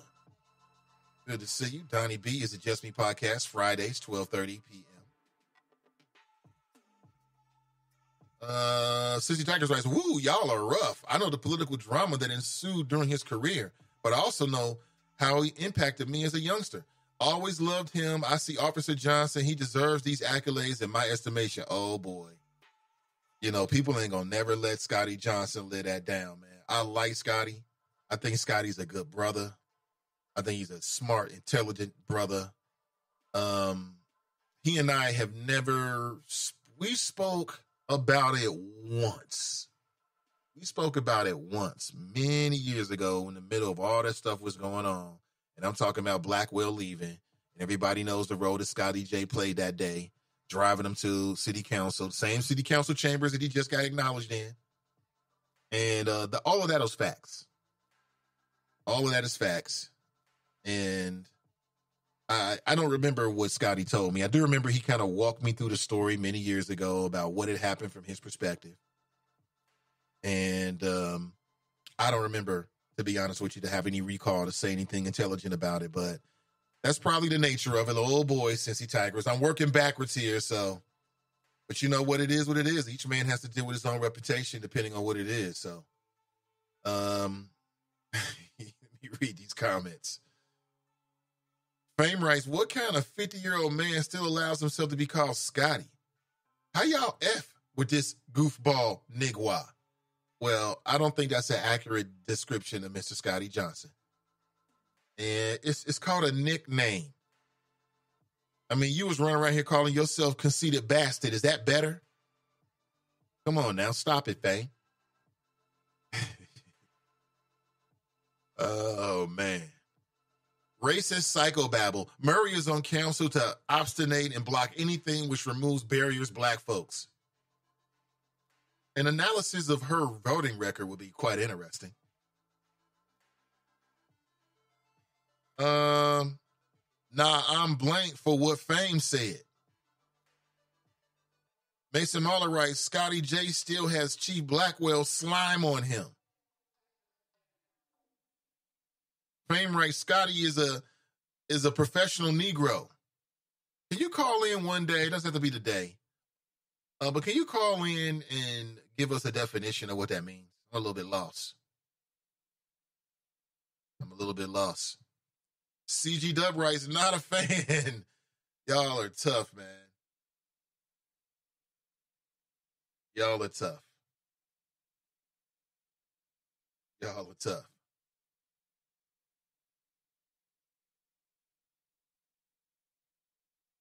Let me see here.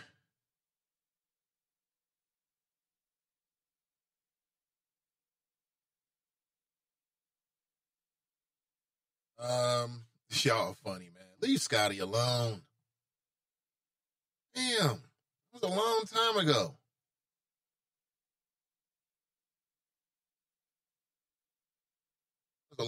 ago. Okay?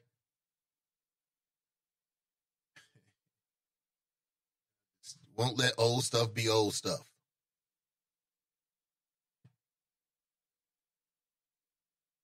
All right? Just let it go.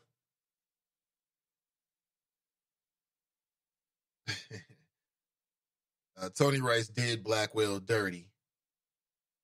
Y'all wrong for that. Oh,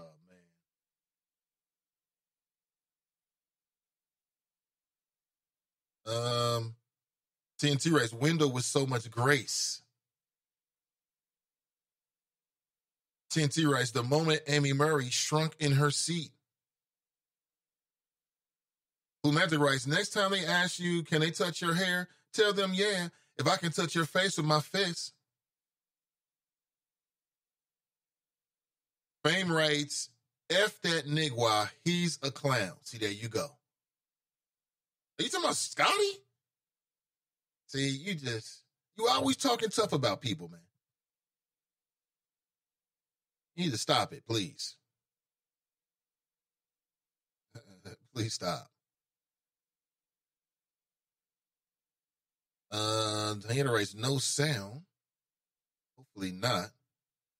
Does Scotty have any regrets about what he did? I never asked him that. Scotty pulled a major boy move on the sheaf. Oh, boy. Kim writes, good morning, Nathan and Chop Shop. What's really going on in Dallas? Geiger, Brown, police department, corruption, now Spence nearly killed? Dallas is the site of what happened to JFK. You know? And I don't think that Spence is dead. He is, they're talking about Errol Spence, not Mike Pence, but Errol Spence Jr. Apparently, he was just ejected from the car. He was in his Ferrari, 29 years old. You're 5'9", 147 pounds. You just got millions deposited to your account. You're undefeated. You got your pick of the weight division. You can choose your next fight. It's going to be a big fight.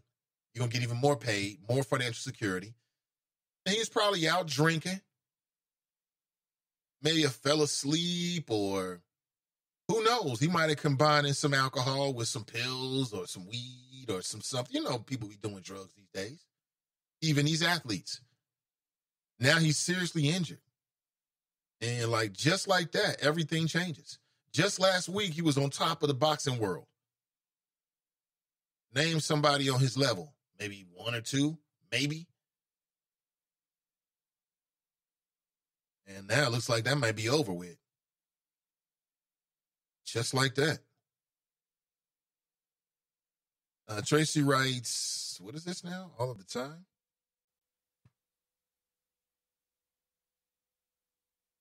T.I. ranks his top 50 rappers of all time. Okay. I know he's doing a new podcast, and I think I'd seen this. Pac, #1, Jay-Z, Biggie, Snoop, Kanye, Drake. Okay. Everybody got a list, huh? A dark-skinned Negro with a pot belly would not have survived that crash. You're right about that.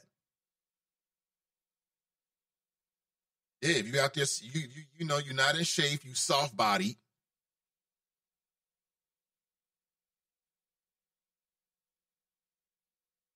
And like I told you, your body would have been like, it would have been like a plastic bag with pretzels inside. Slam it to the ground. What happens to the pretzels inside? That would have been your body. But Earl Smith, man, he's like a world-class athlete. So hopefully he'll pull through. He'll be okay. Hopefully so. Just got a couple minutes left. 513-873-7134. If you'd like to share your thoughts this morning. Okay, great. Great to hear that. Just got a great email. I am lining up a conversation with Alicia Murphy. You can probably look for that possibly tomorrow with Alicia Murphy tomorrow. I want to get to make sure that you are aware of it. So make sure.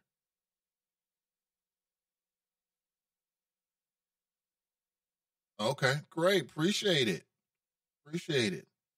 Also, do not forget this Sunday, we have a CCW class opportunity. If you are interested, we're going to meet on Mack Road out in Fairfield. If you're interested, I'll give you exact details. Fairfield, Ohio. The cost will be $90. If you have a weapon, you can use it, but you do not have to bring one. They will be provided for you. If you bring your own firearm, bring at least 50 rounds of ammunition. To get certified in the state of Ohio, you must go through 4 hours of in-class and then 4 hours of range instruction. So that will be the plan on this Sunday. And again, you can PayPal me or Cash App The Nathan Ivy Show. And once you pay, that holds your spot. And we'll meet you out there this Sunday. I want to make sure I said it before the show ends. Also, this Sunday as well, if you're not going to go be with us on the firing range getting certified, then perhaps you'll stop by one of the various locations. There are 12 of them in all for the First Ladies of Health Fair. Again, that's going on this Sunday. And they've got numerous locations throughout Hamilton County. And among the services that will be offered are screenings for HIV, diabetes, hypertension, breast and prostate cancer, vision, dental, brain health, and lung screenings as well. Flu shots will also be available if you're into that. Some of the children's screenings will include flu shot, blood pressure, asthma, body mass index, dental, vision, speech, and language. Again, the screenings will all take place on the same day. That's Sunday, October 13th. That's this Sunday. And let me just run down just a couple of the locations. Mother of Christ Catholic Church in Winton Hills over on Winnesty. The YMCA on Elm Street downtown. Seven Hills Neighborhood Houses in the West End. on Finley. If you're in Madisonville, New Life Temple Church. If you're in Evanston, the Evanston Recreation Center. College Hill Recreation Center in College Hill. The Word of Deliverance out in Forest Park. Corinthian Baptist Church in Bond Hill. The Rockdale Academy in Avondale. Allen Temple AME in Roselawn. New Jerusalem Baptist Church in Carthage. And the New Prospect Baptist Church in Roselawn. Those are the locations. Want to make sure you know where you need to get the information. I'm still here. We're not going anywhere, at least until 10 a.m. Bunky writes, as the relationship expert in Cyber Wakanda, Riri is certified chewable. See, there you go again. See? Tanika writes, I changed my hair so much, the white folks stay confused at my job. And I'm the only black woman there. Oh, boy. Looking at you like, how'd she do that? What happened to the other side? Where did it? TNT writes, what does the dark skin have to do with anything? Uh-oh. You didn't cross the line here, Bunky. Tanika writes, it's your time to go. It doesn't matter what size you are. I mean, yes and no. I just feel like if you're going through like some kind of like car accident or something like that, then, being in the best shape will allow you the best shape to recover. I think there's medicine behind that. Like even going through like a surgery or something like that. If you're in good shape, you know what I'm saying? You eating right, you working out right, boom, your body's going to snap back a little faster than, if you're not in good shape. You know what I'm saying?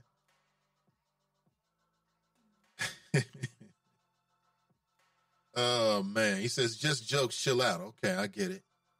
As a protege of Jay-Z, Rihanna has more common sense. Yeah, that's bad girl Riri right there. There is a food truck startup seminar. Man, you ever heard of such a thing? It's going to be on November the 6th. Food truck startup seminar. If you've ever thought about starting your own food truck, or if you know somebody who ever talked about starting your own food truck, that might be the first place to go, the food truck seminar. Yeah.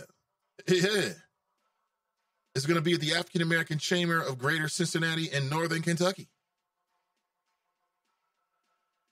Yes, you will hear more about that. What else is happening? You got Jubilee Cincinnati. That's happening this weekend. I'm going to try to make sure we get a conversation in tomorrow about that. I know David Banner is going to be in town over the weekend as well. I'm not sure what the setup is going to be. I may get a chance to interview him, get a couple questions in. What should I ask? Hit me up. Let me know. Oh, man. Let's see here.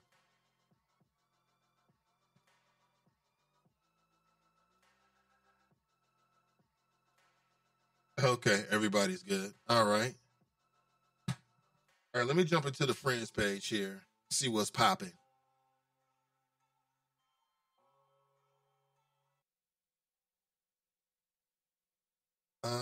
What is this?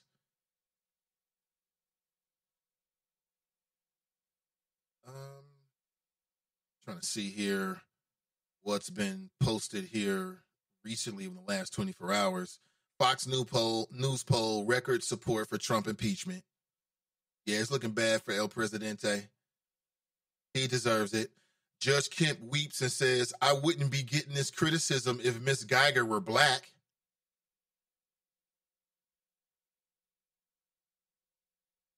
Well, yeah, because again, somebody should go back and do the history. How many defendants has she hugged?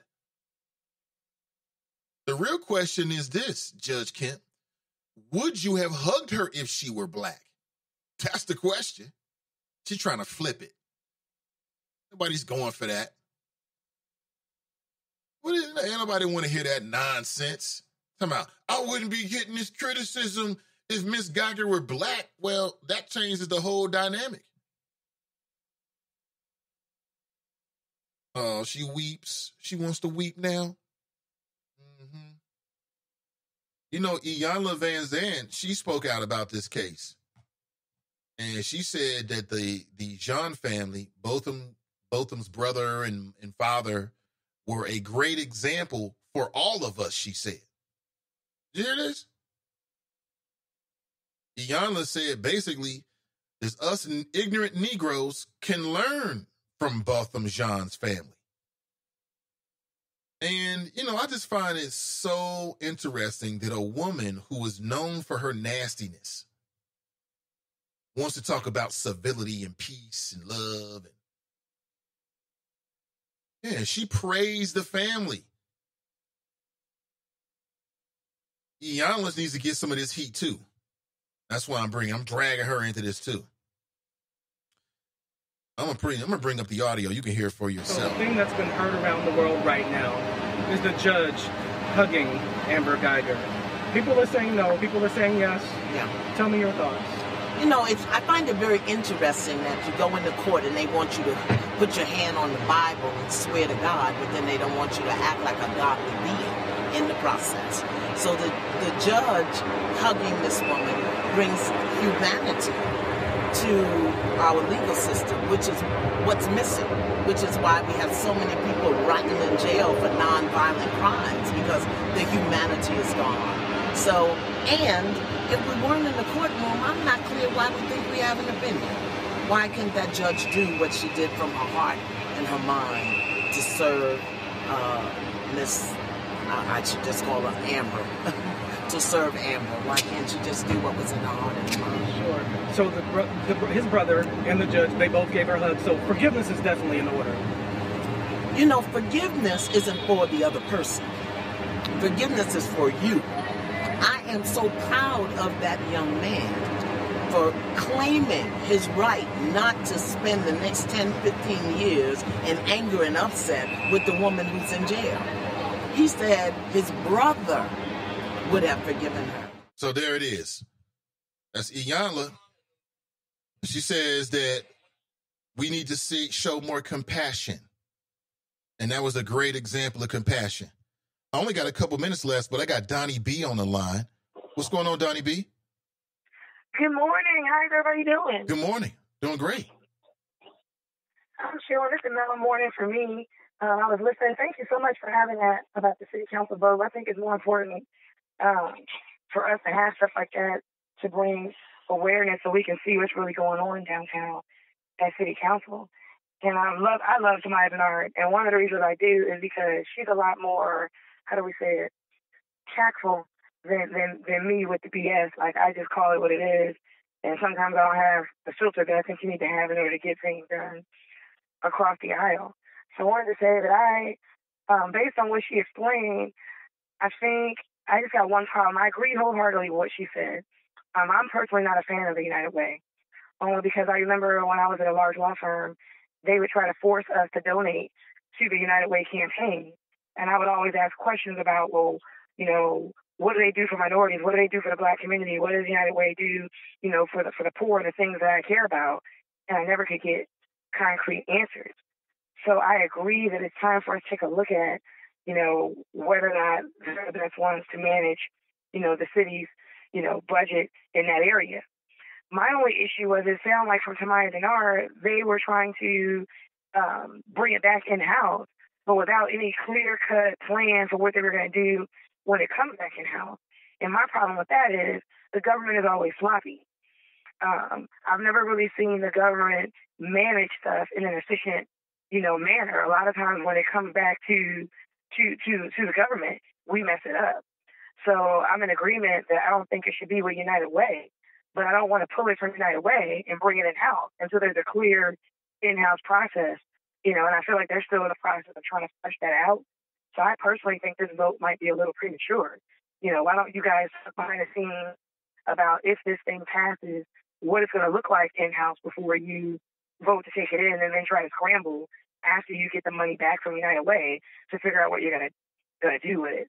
I would have liked to heard more concrete issues. What are the particular nonprofits that, you know, Tamaya Dennard and the others feel are not being serviced through the United Way. What do they do?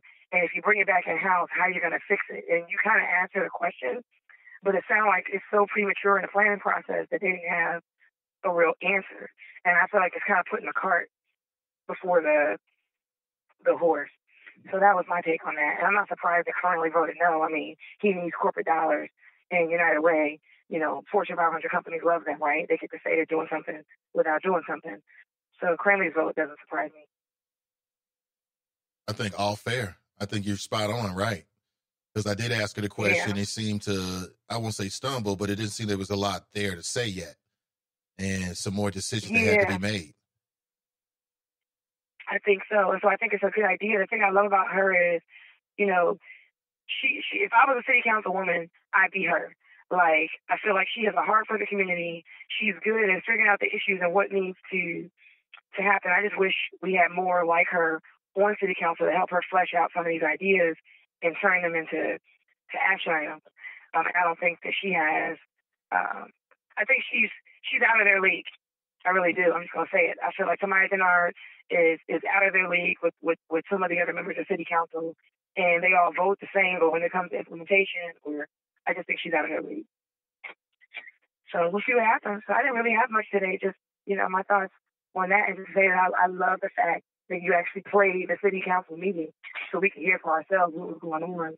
And surprise for Chris Mitherman, can you tell me what that was about? Like, I couldn't believe that he voted, you know, with Tamaya Dennard to pull the money from United Way. I'm like, was he feeling okay? Is he ill? Well, she said that all of the black members of city council across, you got Democrat, Independent. She said she thought Jeff Pastor would probably be on the side, but he wasn't there, voted for this. So I thought that was interesting. And I'm like, why wasn't he there? Like I don't understand. And that's the type of stuff where I'm like, I'm not a politician. But for me, I feel like if I'm trying to get something done, you kind of go around. I'm a political science major, and I used to be a lobbyist at the State House in Illinois. You would go around before you're passing something to see who's with you, who's against, and who's showing up. So if one of your key voters couldn't make it, I don't even know why he was on the floor. Like, I would have waited. I didn't understand that either. I wish we could have asked her, but I didn't think about the question until it was too late. But I wanted to know, like, if you know, he was for it, but he couldn't make it. Was there a reason? Did it have to go on the floor today? Like, I don't know what the rules are. Could they not have waited to a different day to bring it up when all your base is there to vote yes? So I didn't understand that either. But I don't understand city politics, so maybe there's some sort of rule where they couldn't wait. I don't know. Neither do I. But that was my thought. All right, Donnie B. Always a pleasure talking to you guys. I'm listening. Y'all have a great day. Absolutely. That's Donnie B, everybody. Is It Just Me podcast. Appreciate her insight. And I think she makes a good point. Yeah, you know, city council should make sure they get the infrastructure in place, the plan in place, how it's going to work before they change it. But I just love the fact that there's a challenge to the status quo.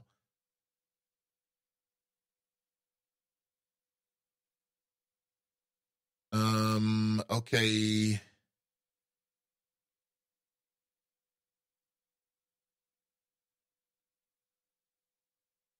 Okay, I'm getting your text message right now, Anthony.